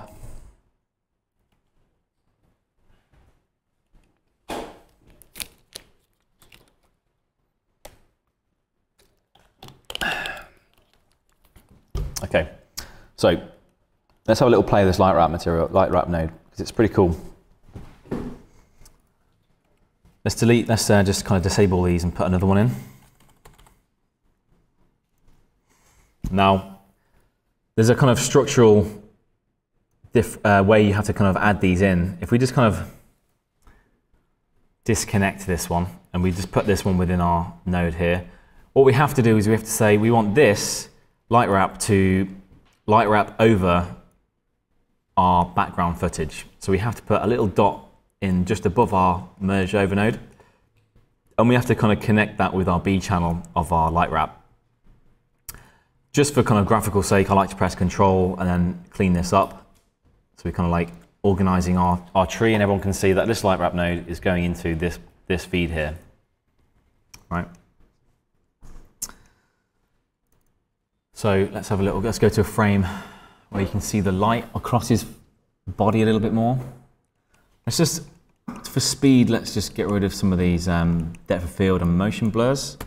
Again, it's always good to only activate those when you're kind of rendering them out.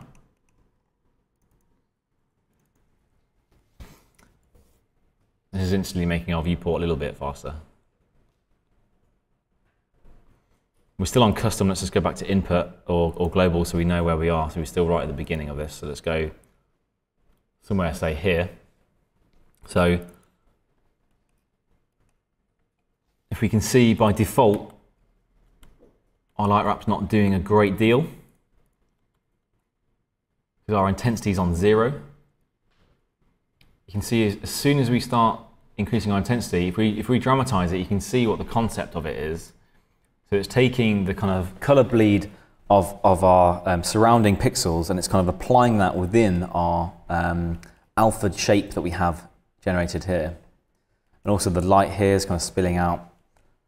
All the light's kind of spilling out on top, and it's creating a really nice effect, albeit a little bit dramatic at this stage.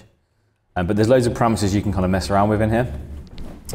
So diffuse, obviously, is kind of like how intense that is near the edge. It might be quite nice to have quite a strong light edge to this.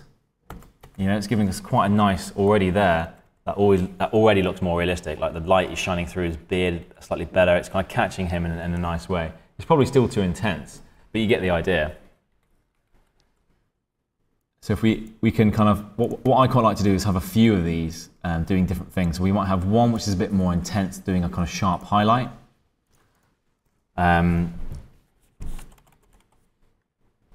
We might pick another one, and again, what we'll do is we'll add a dot there and just attach it there, so that's feeding into our kind of tree.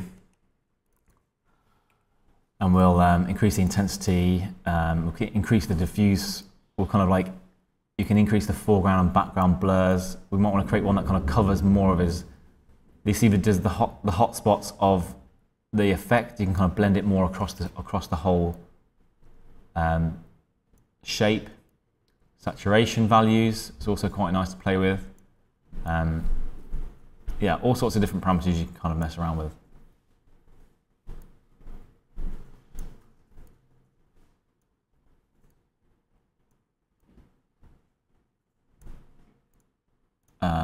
you can kind of generate the wrap only, which is quite interesting, which you can then, I guess, use to screen on top or use in a different blending mode on top of your other footages, but you'll have to kind of pipe this into your feed in a slightly different way.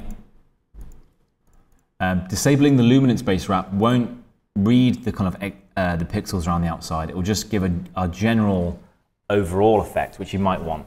Because you might want to have an overall glow around him, which isn't linked to the kind of pixels around the outside edge. And then enable glow does what it says on the tin. It kind of adds an outside glow to the kind of edge of your light wrap, so it's not, the effect isn't limited to inside the kind of the area here.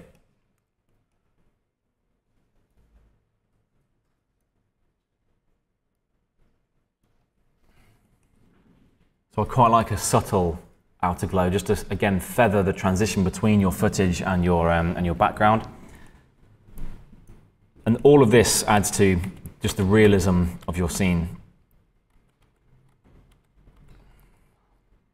Something that might obviously be needed, all of a sudden gives it a lot more believable comp. So if we disable those and plug back in the ones that I originally had, which are animated, we've gone for a slightly more subtle effect, I guess, with my one. But we have, this is animated to kind of be more intense in certain areas across the timeline. That's why they've got the little A next to it here. So then, once we've done all that, we're essentially down to our grade.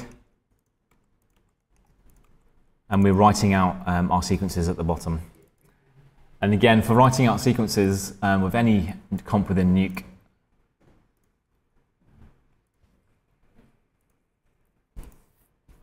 let's just create a new folder in here.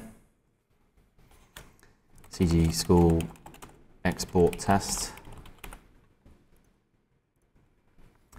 Type the name again, CG School Export Test. Dot hash hash hash hash dot exr. Save. And then we're basically ready to render this out, and we can pick our frame ranges. But what's also good is that we can render in the background and then set how much of our system memory and thread limit to actually use. So it's not like rendering in After Effects when you have to wait for it for ages. It's more like the new Photoshop where it kind of just, this is in the background. So we can say, okay, take 6 of these and 8 of these and press OK. And what that's now done is it's created a kind of dummy file of our comp and it saved it somewhere else. God knows where it saves it. I think it saves it as the temp file. And then you can still work on your scene, right? If you just press render without rendering in background mode, you'd see this computing, you'd see lines glowing, you'd see something happening, right? And you'd know that you won't really want to mess with anything because it's going to change how it's exporting. Whereas rendering in the background, you can still edit and work on this file, work on the different nodes, and you don't have to worry about the kind of this not working or this not rendering out. So you can see here, it's taking 2 hours for some reason to export this out. Now, this will hopefully go down, but some of these scenes were quite heavy, and there was quite a lot of data that we're kind of pumping through it. Now, if we're in a rush. When we created this, we weren't really in a rush, so that was fine. We can let that go while we do something else. Nuke doesn't take up a load of memory. You know, we've got a few files open. It's not using much of our CPU, so it's fine. We can kind of leave that to render in the background and get on with some other work. But if you did want that to go faster, what you'd do is you would basically create some write nodes and do what we were saying before, and actually start writing out, probably after your out of focus and motion blur, we'd probably write out there your scene, and then you'd plug it back into the comp as a flattened element. So once you're happy and finished with all this, you don't have to, when you're exporting everything in one go. Similar to our approach to Mass Effects, and you kind of doing things in stages and baking things in stages. You're doing the same thing in Nuke, where you're kind of baking out elements separately and then plugging them back into the scene, and you can always go back and re-export those things, but it really lightens up your file when you're working in this way. So we could kind of have we could even simplify this to the extent that we had a write node here.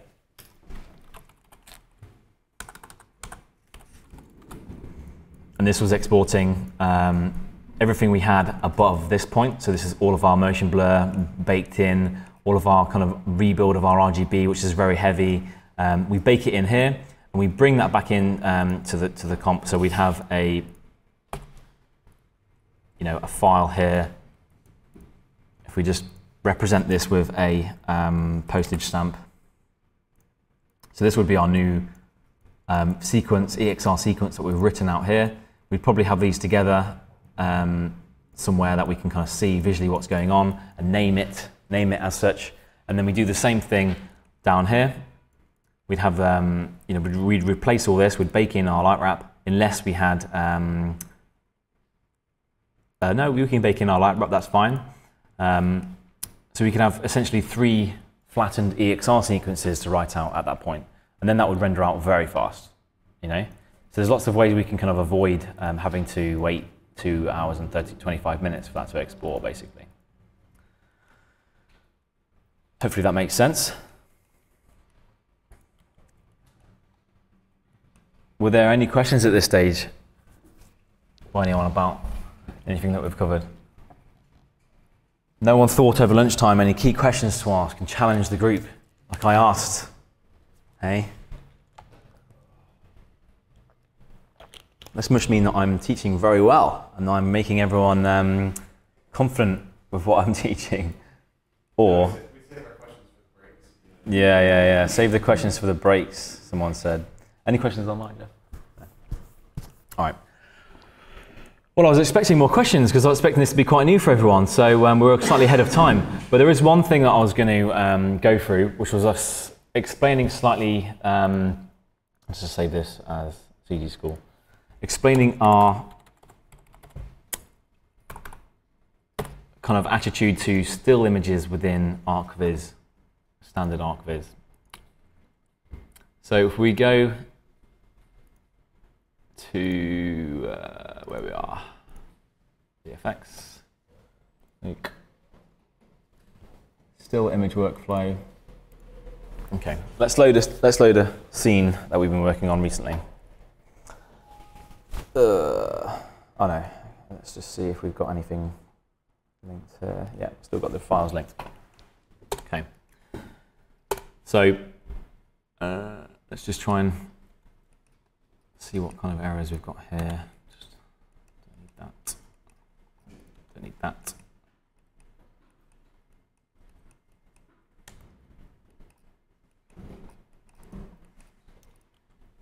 Let's just have a look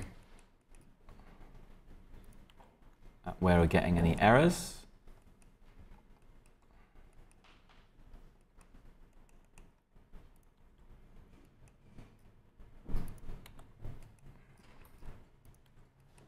Let's just have a look at our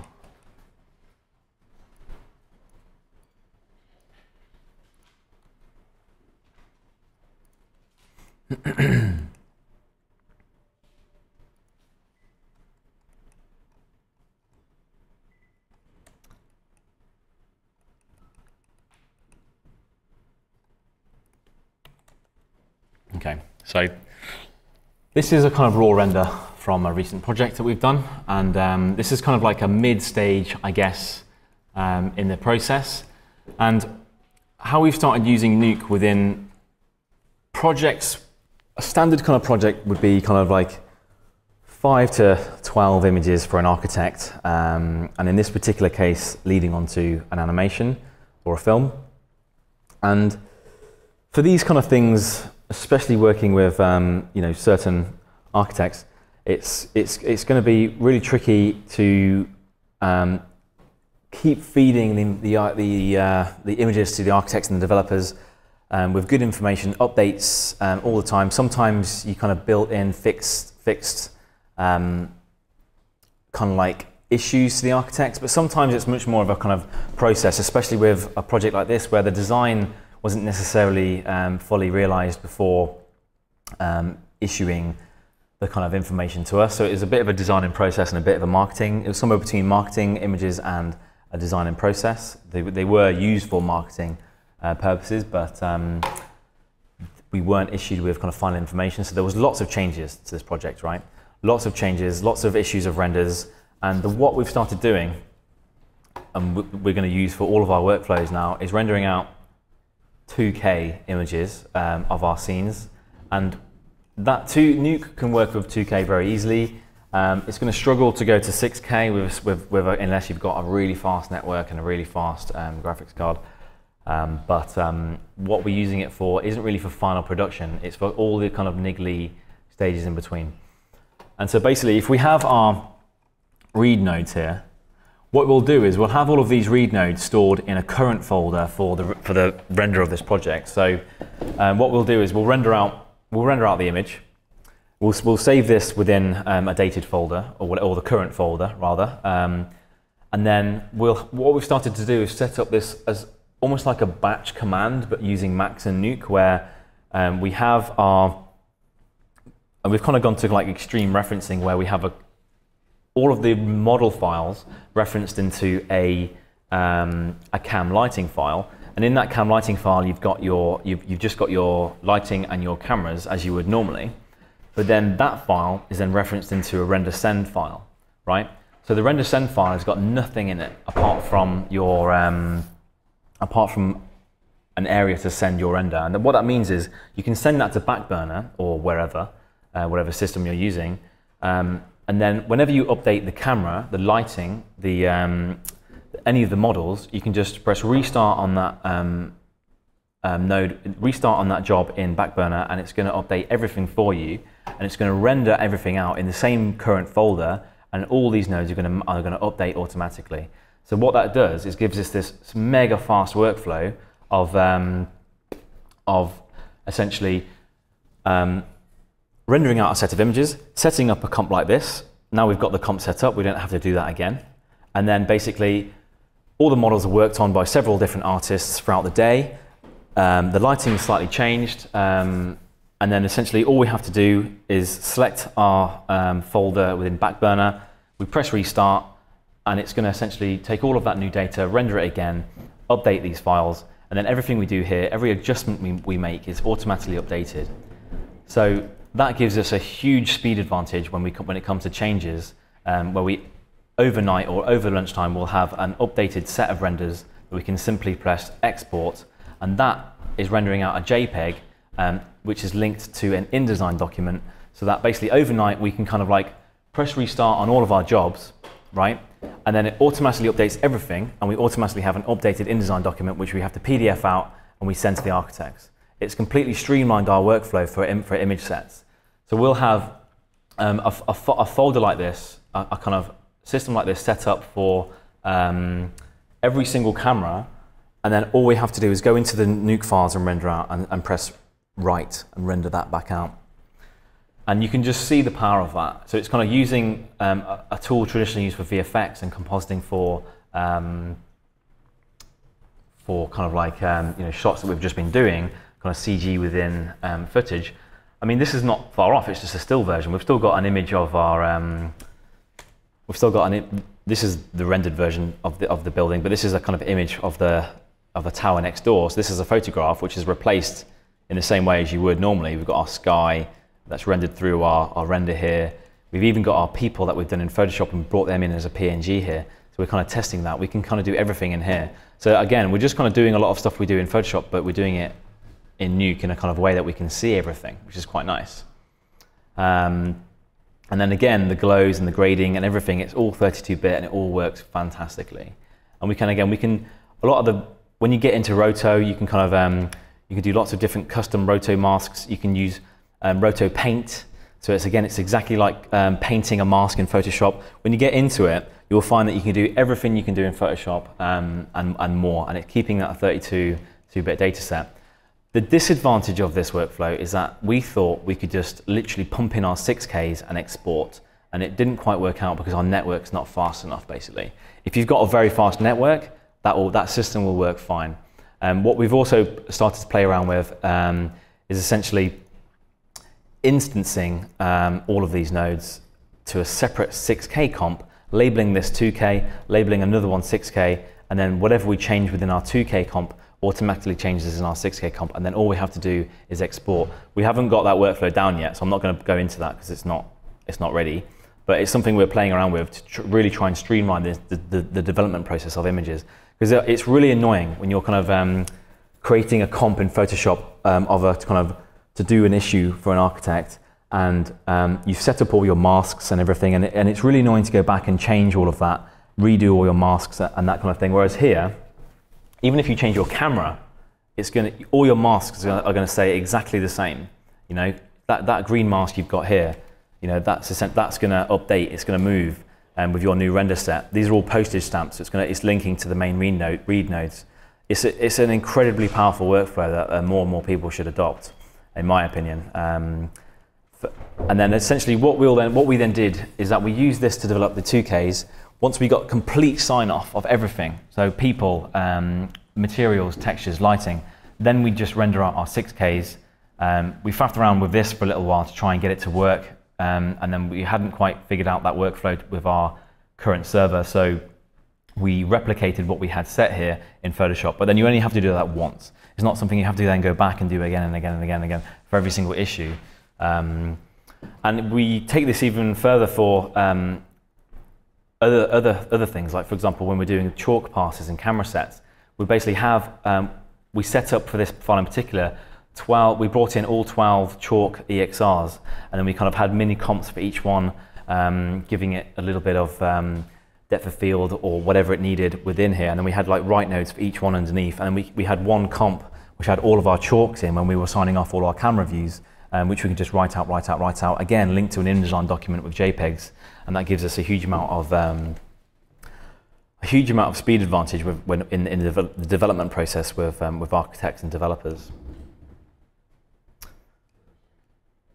Were there any questions about this kind of workflow? Again, there's nothing too special. All we've done with this image set is that we've extended our rebuild and editing to give ourselves a little bit more room. So we've got our rebuild RGB in exactly the same way as before. We've got our other passes, which is taking things like our raw lighting and our raw reflection, and we're kind of messing around with screen and overlay with those things. We're taking the raw reflection and we're kind of only using that in certain sections by masking it with the glass, for example, and then we're kind of merging that over. It's the same kind of process, but we're kind of giving ourselves more space and more areas to work with. So we've got our dirt, sea depth, you know, the kind of like fog, and then overall kind of grade and levels here, which again will automatically be updated. And then if there's any alpha, we're kind of alphaing that in there. Which is kind of the opposite of what we want. So that's our render and that's our background. So then we can shove in our image there.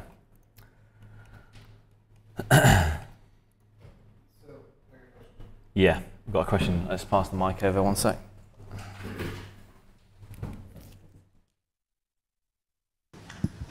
I'm curious, the one hang up that I have like with seeing Nuke is the ability to like dodge and burn and custom paint stuff. I think you might have been starting to get to it with you were talking about painting rotos, but is there any tool sets for just kind of painting masks right into Nuke, or do you really have to generate everything outside of it? We've had this conversation in the office quite a lot because, you know, we all as artists like to do that. You know, we all like to kind of paint on the image, and I think I don't think this is final production kind of workflow, basically. I think this is a workflow that works really well while you're trying to get sign off of a lot of different elements of your process, and you want to speed up that first 70%. But I think that you will inevitably want to use Photoshop for the last part of that process. You know, we're not saying that. I'm not trying to say that this should replace everything that you do in Photoshop, because what we ended up doing was using the power of Nuke and the 32-bit elements to get the levels and everything working really well, all the materials adjusted, and then kind of rendering that out as a kind of an EXR to then start all that painting process in Photoshop. And I think you can see it like this. Even if you use it to do your 6Ks, what we ended up doing as a compromise with the 6Ks was doing exactly this, but then rendering it out and treating that render out from Nuke as our raw render in Photoshop, right? So we're kind of starting off with a much better raw render in Photoshop, and then we can start painting and layering. We might even bring in the same masks and do a few changes and things like that, using the changes to help, using the kind of masks to help us paint. But what it does, it gives us a better RGB. It gives us a better starting point to work with in Nuke, because it's much better than again, I touched on briefly before with what we do in Photoshop is we bring in the 32-bit image, and we create two copies of that image and create an underexposed and an overexposed to give ourselves the levels later on to play around with if we need it. You don't have to do that in Nuke because it's all 32-bit all the time. So that's the process that it kind of allows us to use it for. So it's not a complete replacement of Photoshop. It just gives us a speed up of the development process and potentially a kind of workflow to develop a much better RGB, which then we use in Photoshop to do what we do all the time normally anyway.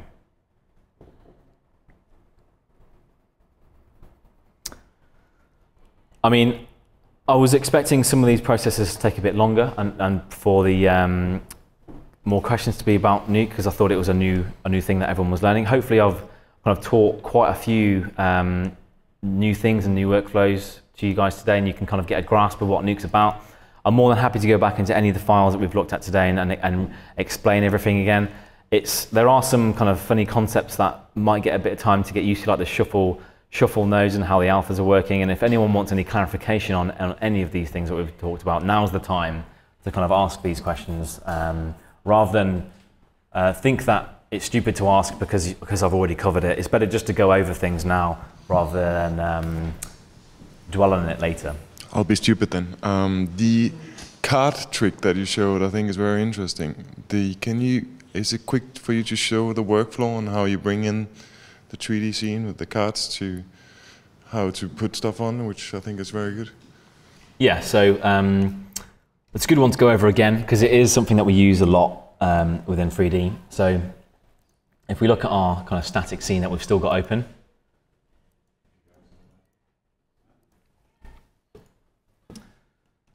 we can see we've got our cards, here and here.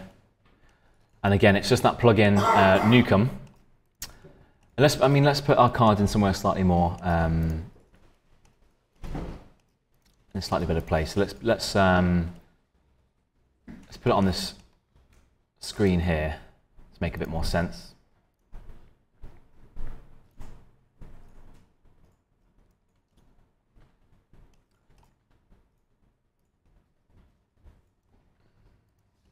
Let's delete these ones. Kind of got these TV screens here, right? Let's take this as a kind of little study, and we'll put some materials on this in 3D as well. So we've got the cards. Let's move them a little bit in front of this geometry.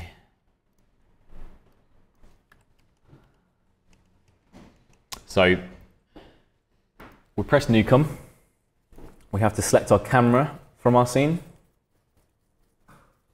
We have to select our objects, which are plane 4 and 5. We've already got them selected, so it automatically has them selected in our picker here.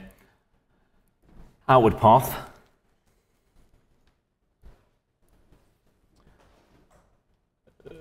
Let's have a look here. Nuke. Nukem. Let's create a new folder called O2.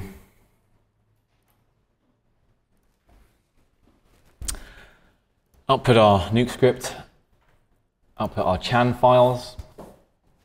That's the only thing to really remember. You want to output your script and your Chan files. If you click that, it's just going to give you a pop-up window with what you've exported, which you don't really need to do. We don't need to set our custom frame range. We're happy with 0 to 100. Does it very fast because it's a very simple movement. Let's just save this and close this one down. Likewise with this one.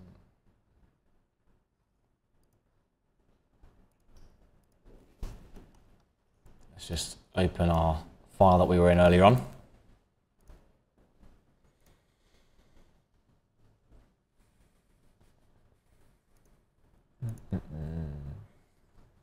CG School testing, I think.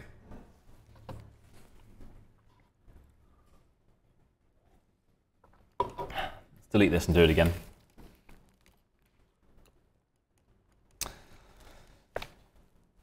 So we're in Nuke. Let's bring in our file. So we have to go to File,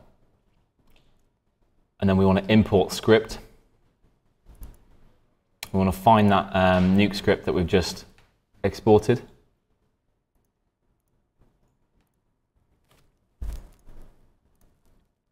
Which is in Nukem 02, static scene that we've done there. It automatically creates our script in exactly the way we need it to be. So let's just like line these up a little bit. And again, I get a little bit anal with how this all links up. Especially when you have really complicated comps, it's really nice to just spend a while sorting it out. So our output render format is 1920 by 1080 because that's what we had in that file, because we generated the still from that file. However, our animation that we rendered out is 1024 by 576, and our kind of new setting that we added, low HD, is there already by default. We don't need our environment color. So you can see here that we've got our screens exported there, and it's automatically linked here. What we'll go through is kind of a little bit of 3D in Nuke and just realize where those features are. At the top here, you'll kind of see that we're actually in 2D mode. If we select 3D, we're going to get a 3D scene like you have in Max, right? If we select our card and try and find that, we can see that if we pan around for a little while, you have to kind of get used to the fact that every single software seems to have different shortcuts for moving around, which is super annoying. So if you press Alt and right click random, you get to spin around here, and you can see camera gizmo is massive, but you can see our kind of scene here. Let's try and locate our cards, which are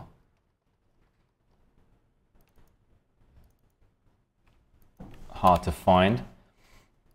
Everyone complains about the Nuke 3D system, but it is much better than the After Effects 3D system. It should just be like Max or Maya, and it should just have that capability, but it doesn't. If we kind of like look through our camera at this point, we might be able to locate our cards, which we still can't, or we can, it's not showing up.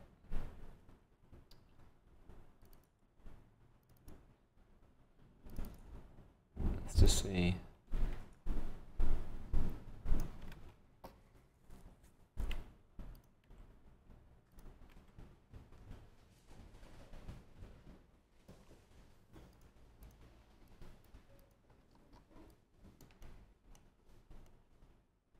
For some reason we can't actually see our cards. Let's just see if it's what happens if we put a texture on them. Let's load in a different map and try and replace these diffuse maps. See if we can see it that way. So we can definitely see it in 2D mode.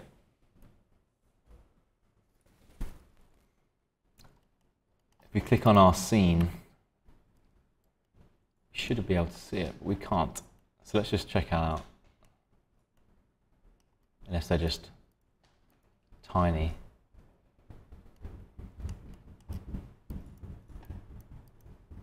But essentially all you have to do to go from 3D to 2D is just go through the option here and just be aware of what your viewer is selected on to be able to see what's going on.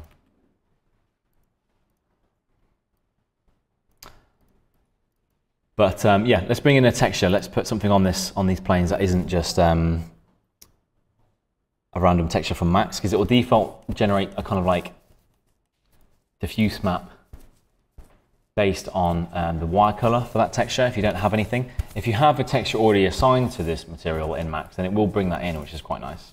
And it will add it in as an image within here. Let's get some images on here. Let's get some of the Jonah artwork, why not?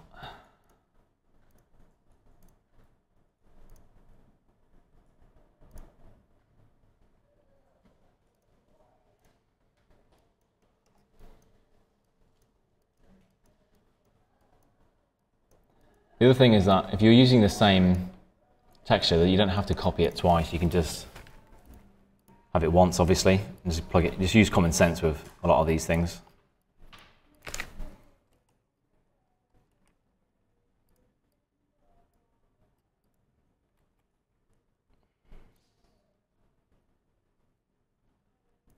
Let's just see if we had a pre-malt.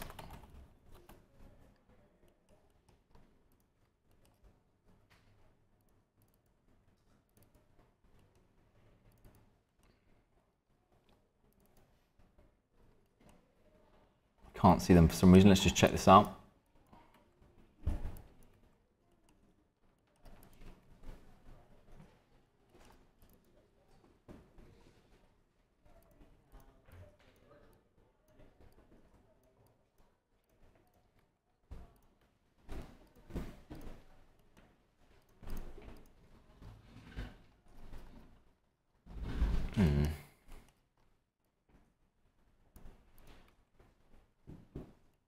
We just replace this with a constant.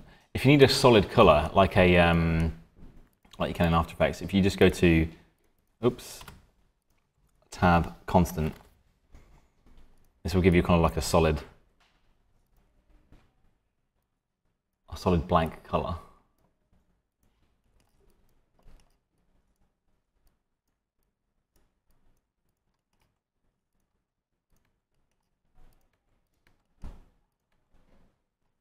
Still isn't showing up in the viewport for some reason.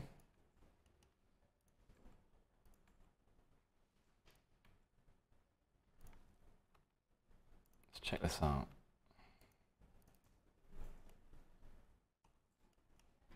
What I might do is just re-import that script.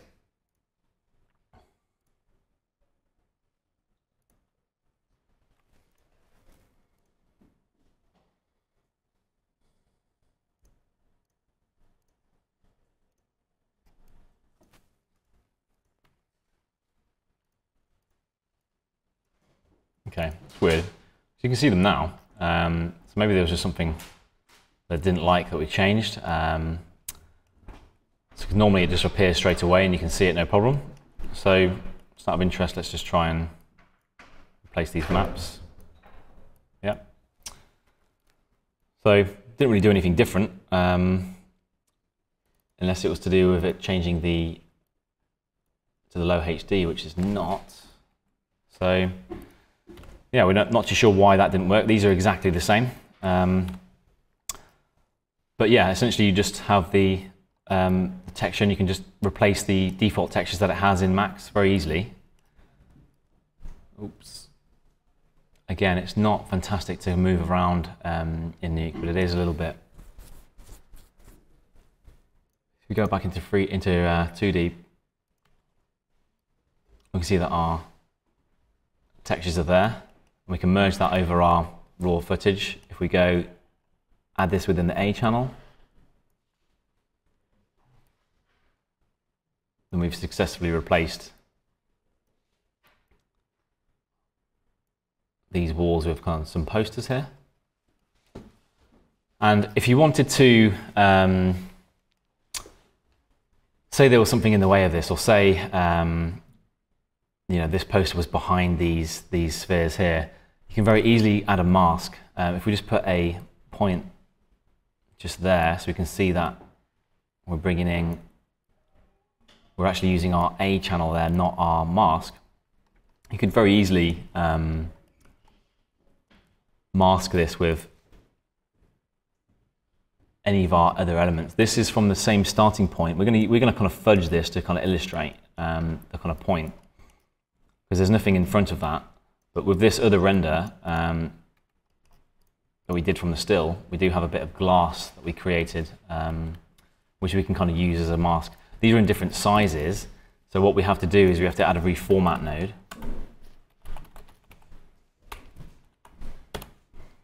We want to change this to our low HD for the purpose of this. And then we want to mask that. It's not doing anything yet because we haven't selected our red channel. But you can see exactly what we're doing there. We've masked it with that red channel. We can very easily just invert that selection just within there. So we have full control. As long as we've got our masks, we can kind of like have things behind certain elements.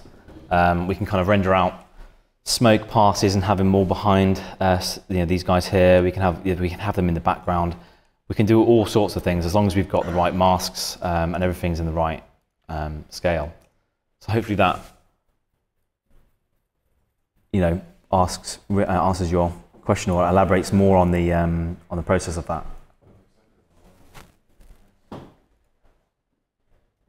And you can see it kind of like this little green bar here. It's kind of loading into RAM. If we just press play for a little bit, we'll see that we can kind of like cache that animation out. It's not going to move our mask because remember our mask is generated from our still image. So that's going to kind of move away. Nuke has a separate thing it uses. Sorry, that's the frame range block. You can kind of go to flipbook. And you can say, render out the viewer, and this is essentially rendering out the viewer so that you can preview your images, preview your animations. But I tend to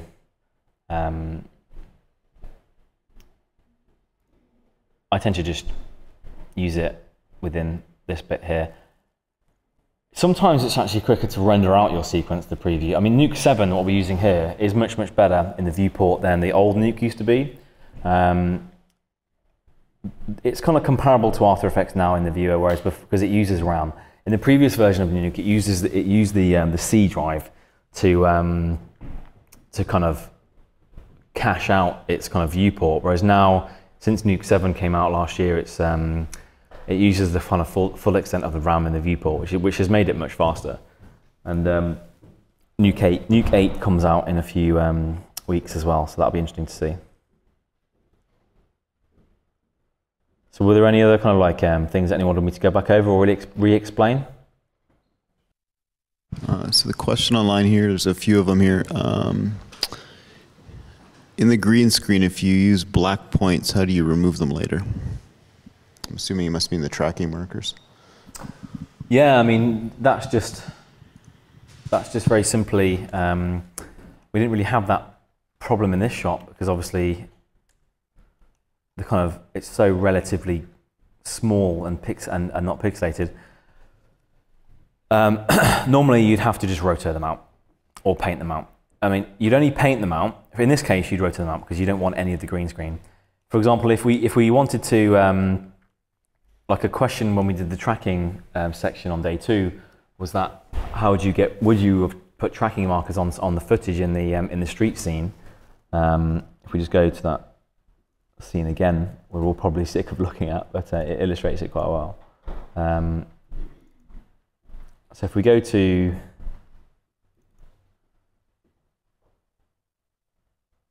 our street scene and look at this shot, one of the questions when we were tracking this shot was, would you add tracking markers on the walls and things like that?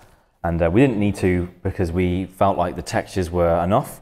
But if we added tracking markers, like green tracking markers, then we would have to manually paint those out. And there's a few techniques which I'm not too experienced in, to be honest, of kind of roto painting out things on the walls. And essentially how that works is you'd put cards in place of where those where you want to kind of clone, and then you kind of like, there's a few ways you can do it that I'm aware of, but not that experienced in because I've never had to really do it to any level of intensity. But it gets a little bit more complicated in Nuke when you have to,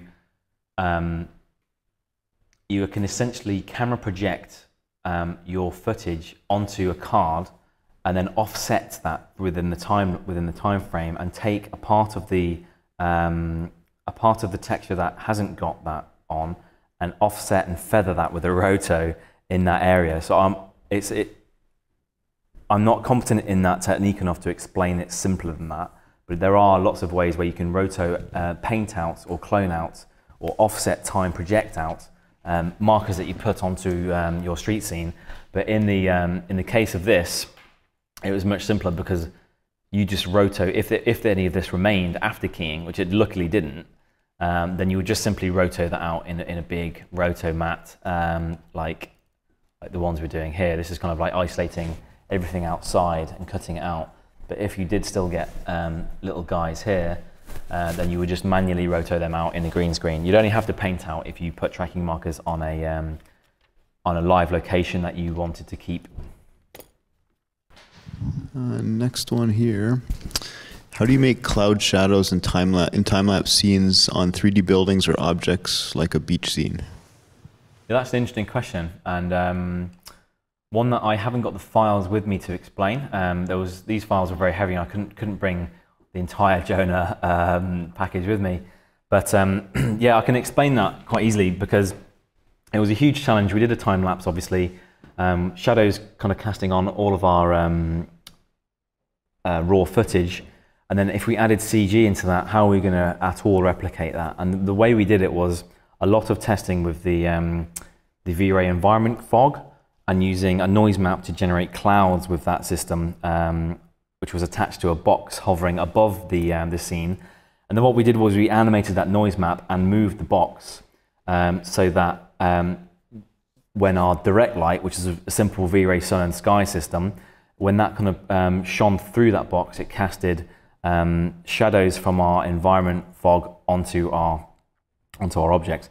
So we weren't actually using the environment fog to see the fog, so we didn't really care what resolution or detail we had in those clouds. We just used it to cast shadows back onto our geometry, and then it was just doing a few tests, seeing the speed that things had to go on.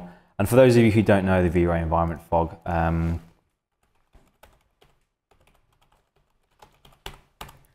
there's a really great tutorial that teaches you how to do clouds. Let's have a find for that. Have a look. So you can see how it's used for kind of distance fog and things like that, kind of natural Z depth. You can use it for generating kind of volumetric effects, but you can also use it for clouds. And there's a very easy tutorial that's on this website here. It's the first link when you Google Vray environment fog, and it teaches you exactly how to generate clouds from creating a box, attaching your kind of environment fog within that box, using a kind of noise or smoke map and things like that, and then having certain settings to kind of get the light to bounce within that space a bit more naturally. And it's a very easy thing to set up, and there's video tutorials that show you how to do it. So check that out if you want to learn more about that. So we did literally this tutorial. I learned this a long time ago and used this in a slightly different way within that shot on the beach scene, basically, yeah. So hopefully that answers your question. Next question here. How do you know that a scene is not trackable? If you're shooting outdoor buildings, what should I see to know that it's a trackable scene?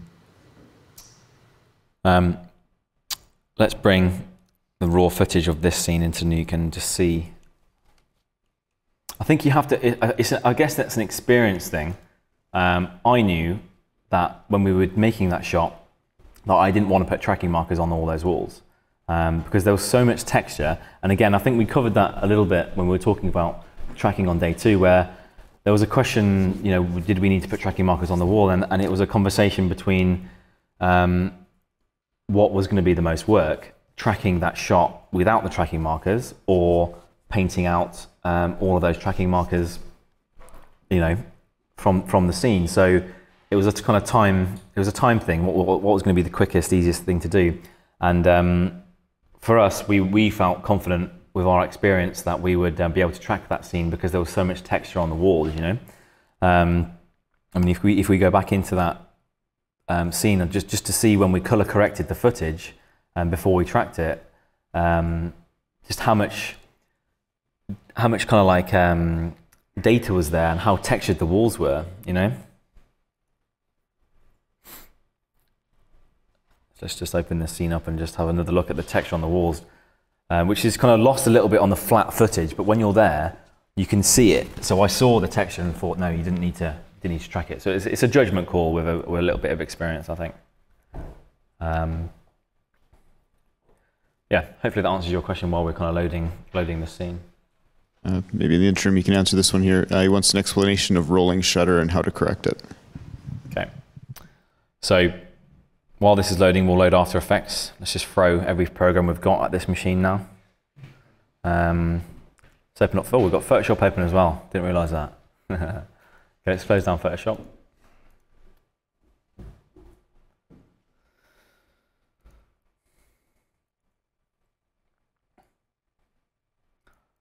Okay, let's bring in our footage, which is our EXR sequence here, for example.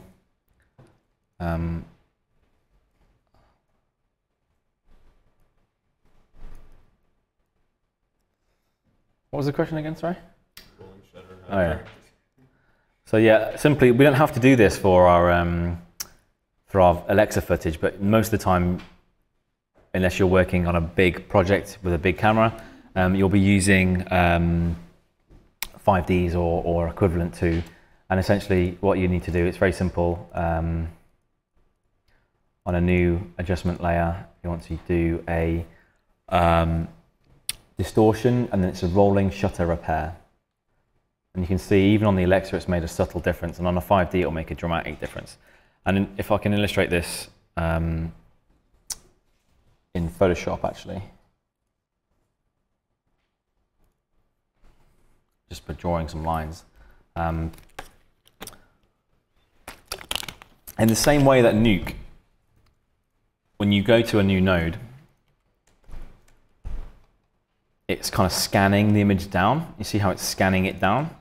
That's exactly how your camera records, or your 5D certainly records your images, right? So it's constantly scanning and capturing your images when you're filming, right? And the problem is that if you have kind of fast-moving objects, what's happening when you're kind of scanning stuff is that you're going to get kind of distortion.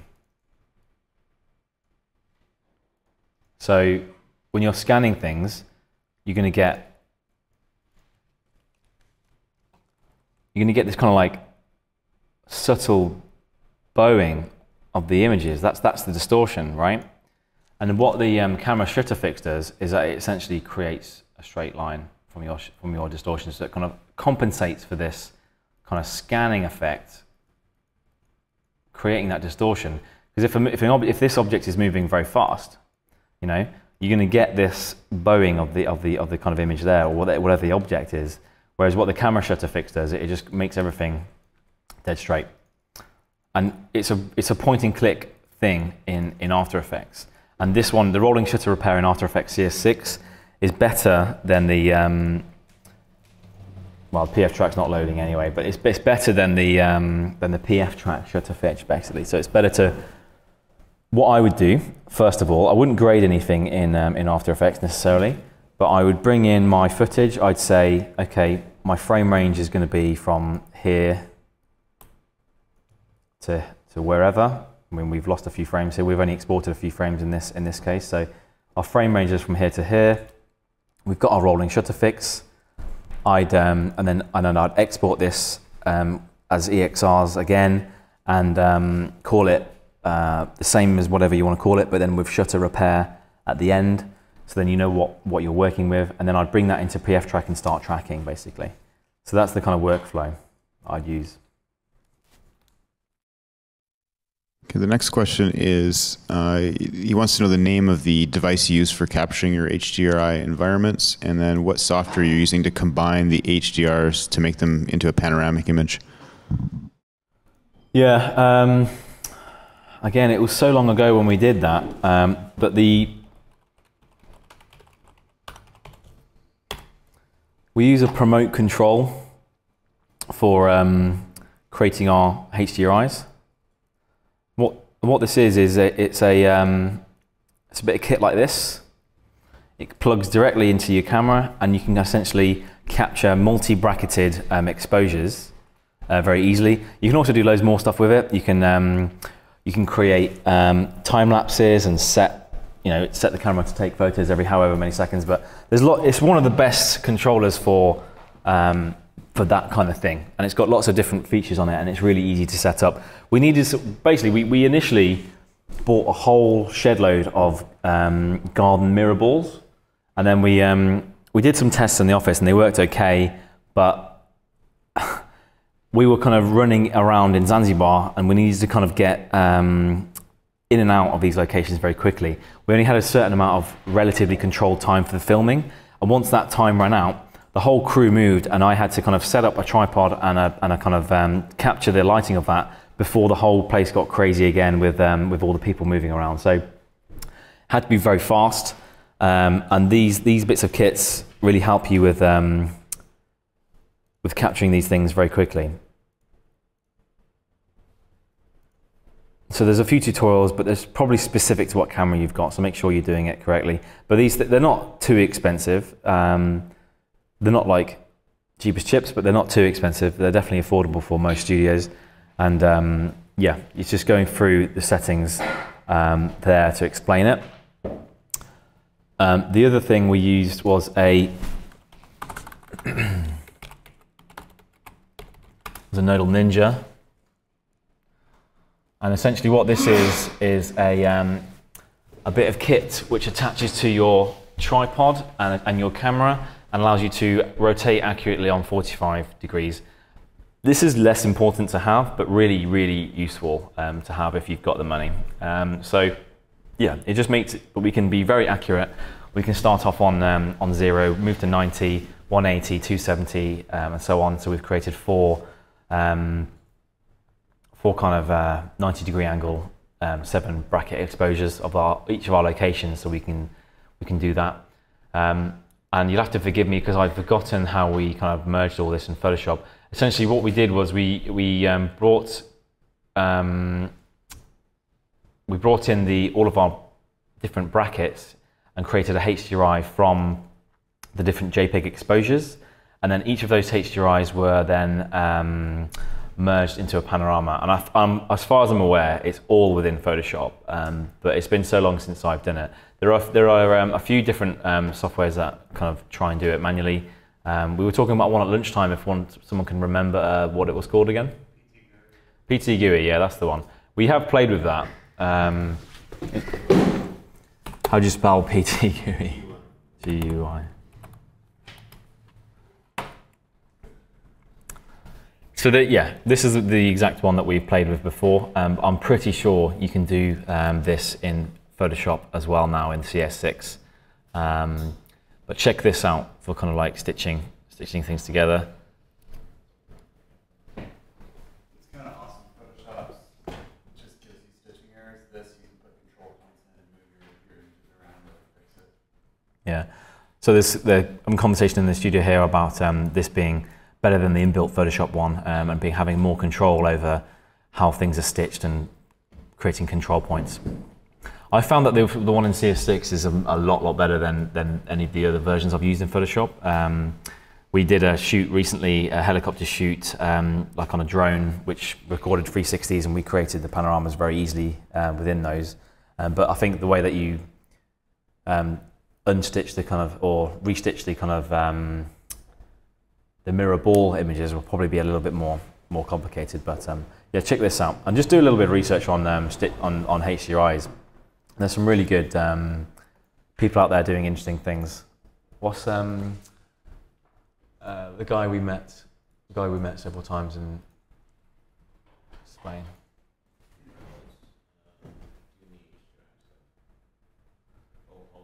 Yeah, Paul de Bebec. Let's Google Paul de Bebec. He's how'd you spell de Bebec? See, it already knows. He's known on Google. This is the guy. Me and Jeff have met him a few times. He does really interesting things, and he kind of invented the HDRI workflow, if I'm correct. Jeff? HDR Shop, I think that was even the one we used, actually, come to think of it. So this is kind of like, look at this guy. He's done some really interesting stuff. He basically masterminded the whole HDR workflow. So it's worth checking out some stuff he's doing. He also, has got this crazy, he's got a rubbish website. He's got this crazy light, what's it called? His big light stage thing, yeah. Try and Google light stage, it's fantastic. Oops.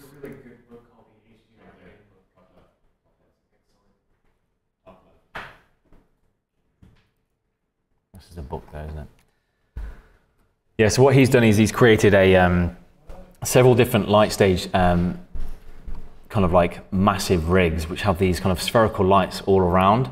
And what it does is it creates diffuse, specular, bump, shadows. It creates all type of map types from real objects. So it's used more in kind of like the film industry for characters. For example, it was kind of used heavily in the Curious Case of Benjamin Button to capture Brad Pitt's head and Kate Blanchett's head and create very realistic specular normal maps. So that essentially the diffuse map would be a map which had no kind of specular or reflection data on it. I've got a minimal knowledge on how that kind of works, but it's basically kind of taking the images from lots of different positions, but also having the lights on and off in different positions as well, so that you're kind of getting the full light data and then adding that together in different ways. He's got some great stuff online which kind of explains it a lot better than I could, but it's used by, people have used his kind of like systems all over the world to kind of for their actors and different things that they need to create digitally. So hopefully just if you kind of go through some of the kit and some of the kind of software that's used, so I couldn't be more specific than that, but hopefully this will get you researching yourself and into some really interesting people out there doing some good stuff and what the good kit is for kind of creating these things. You could mention the 8mm lens that you're doing 180 degrees. Like, you don't need that awesome lens. You can do it with the 24mm. You just have to do more shots. Yeah, that's a good point. Someone again here just suggested that you don't necessarily need the. If we go back to our, not on this one. Go to another one. It's getting that time of day, I think. But wait for this computer to respond again. But the point was that you don't need to have a fisheye lens that we've had for creating these things. It's better to, but you can just create more images. The Nodal Ninja, you can not only rotate around a kind of XY, but you can also kind of pivot and rotate around Z as well. So you can kind of create more images facing up and down if you don't have a lens as wide as that. And it just means there's more stitching and more kind of more images to kind of process, but you don't have to necessarily have a full spherical fisheye lens. Let's just go here and task manager. Yeah, and the Vray elements, I noticed you use, I guess, Vray normal before. What do you actually use that for in compositing? We don't use it much, to be honest. We've used it for kind of, the normal map is the same as rendering out a red, blue, green mask. It's essentially the same red, blue, green data just spread across your model. So we've used it, you can use it in a grade node, and you can select the green channel, and then you can grade just the tops of your model slightly differently. And it's kind of a cheating way of relighting. There are way more complicated ways of using the normal maps with point position passes with Nuke to kind of relight things in really interesting ways. And I'm not going to go to that level of detail today. I've experimented with it a little bit, not enough to kind of do tutorials for, but I am aware of the different features that you can use it in. And if we felt like we needed to relight something, then I could probably figure it out. But yeah, we've definitely used it for grading different sides of the models, basically, which can be really nice. You can do the same thing in Photoshop just by selecting the red in the channels if you load the normal map in there, and it's the same thing. You can do it in lots of different programs. It's not just Nuke based. We use it for that purpose, basically. Okay, so question online was, now we're back on now, we've restarted the machine. Question online was, can we show the document again that we kind of took to site with what data we needed to kind of capture to kind of get all of the information that we needed. So that would be on our day 2 tracking thing, and it's basically we created a Jonah VFX outline, and if we look at this again, it kind of shows kind of an outline of the different scenes. It kind of has like a general kind of like information, like what kind of kit we need, what kind of things we need for the environments, what software we're going to use, different links to kind of like tutorials for kind of creating HDRIs from mirror balls, different links that we've kind of accumulated to kind of make sure that we know what we're doing. References to kind of good visual effects breakdowns. There was a great one for Children of Men. Just general kind of like resources really that we kind of want to collect. And then just a schedule, and this kind of runs through the different kind of scenes. So Stone Town Street Day, let's just make sure we're rotating them down. Fish Market, how many kind of shots and how many setups we anticipate. If it requires any kind of additional lighting, any kind of extra footage from the 5D. For example, in the street, in the kind of market stuff, it wasn't all shot on the Alexa, some of which was shot on the 5D. So it was just making sure we were kind of writing down what we needed and where. Sorry. Again, if we needed sound, if we need what kind of VFX are included in these shots. Yeah, so we had a whole list of information that we wanted to try and capture for each of the kind of areas. And then in detail, for each of the kind of scenes, we used a kind of still from the previs. If we try and find again our street scene. So this was our still from the previs for the street scene that we did. So we're looking at what the camera type, shot info, town transforms as the camera walks through the streets of Stone Town, right? So this is what's happening. Camera type, Alexa, we kind of scribbled this in when we were on location, just with like pencils and stuff. And we had what lens we were using, what focal length, what aperture, if the camera's fixed or if it's be it handheld or on a steady cam, that would be noted here, whether it needs any green screen, whether it needs tracking markers, which has been a point of today. Does this scene need tracking markers? Probably not. Does it need a mirror ball capture, or rather, does it need our, promote and our multiple exposure brackets on our mirrored lens that we got?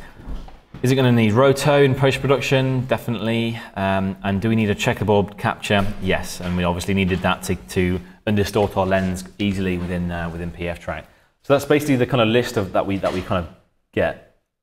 And we kind of one of the people that were going to help us with the VFX for the underwater was initially Framestore, and we had a few meetings with Framestore, and it was this list came out of a conversation with one of their kind of lead technical directors. So I had a conversation with him, and we kind of talked about what we would need before we went out there, and this is the kind of simple list that we came up with. So you don't really need to get everything. Sometimes if you're kind of like doing lots of CG and you're replacing things, you might need to capture photos behind some of the structures. So you might need to go behind some of these buildings and actually like take photos, and you just use your common sense with what you might need. Say you were getting rid of this building completely, you're replacing it with something where you actually saw through it. You need to go around the back of this building and take pictures to be able to rebuild that scene efficiently rather than creating 3D. So it's just being aware of what you need to capture and how to get it really. So yeah, hopefully that answers that question from online. Sorry, repeat that. Do you bother slating your shots? Or? Yep. So the question was, do we slate our shots? Do we have a kind of a clipper board? And yeah, you can see that if we play the original footage from the original frame range. So if we take our street scene footage, and this is quite large, we'll see if this plays. It should do. in VLC or QuickTime. You can see here, we slate it. We know what take and what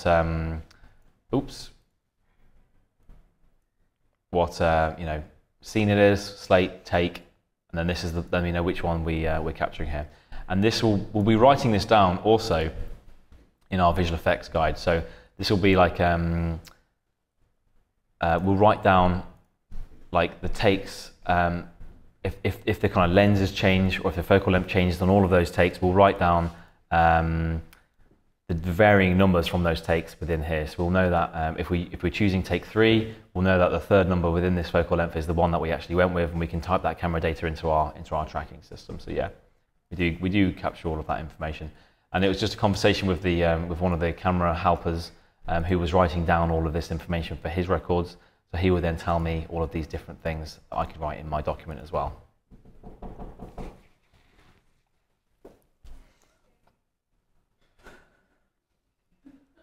So yeah, was there any more questions at all from today about any of the kind of rendering or post-production that we had, or should we wrap it up there? Nothing online, anything in the room? Good. It's been a long 3 days. Hopefully everyone enjoyed it. All right, well, if that's everything, I want to thank everybody for coming out this week, especially everybody online who put up with all of our breaks and extended lunches and worked all through the night to watch this with us. I also really want to thank Paul. He spent a lot of time on this presentation, I know, and a lot of stress, so thank you, Paul, for coming over here and doing this for us.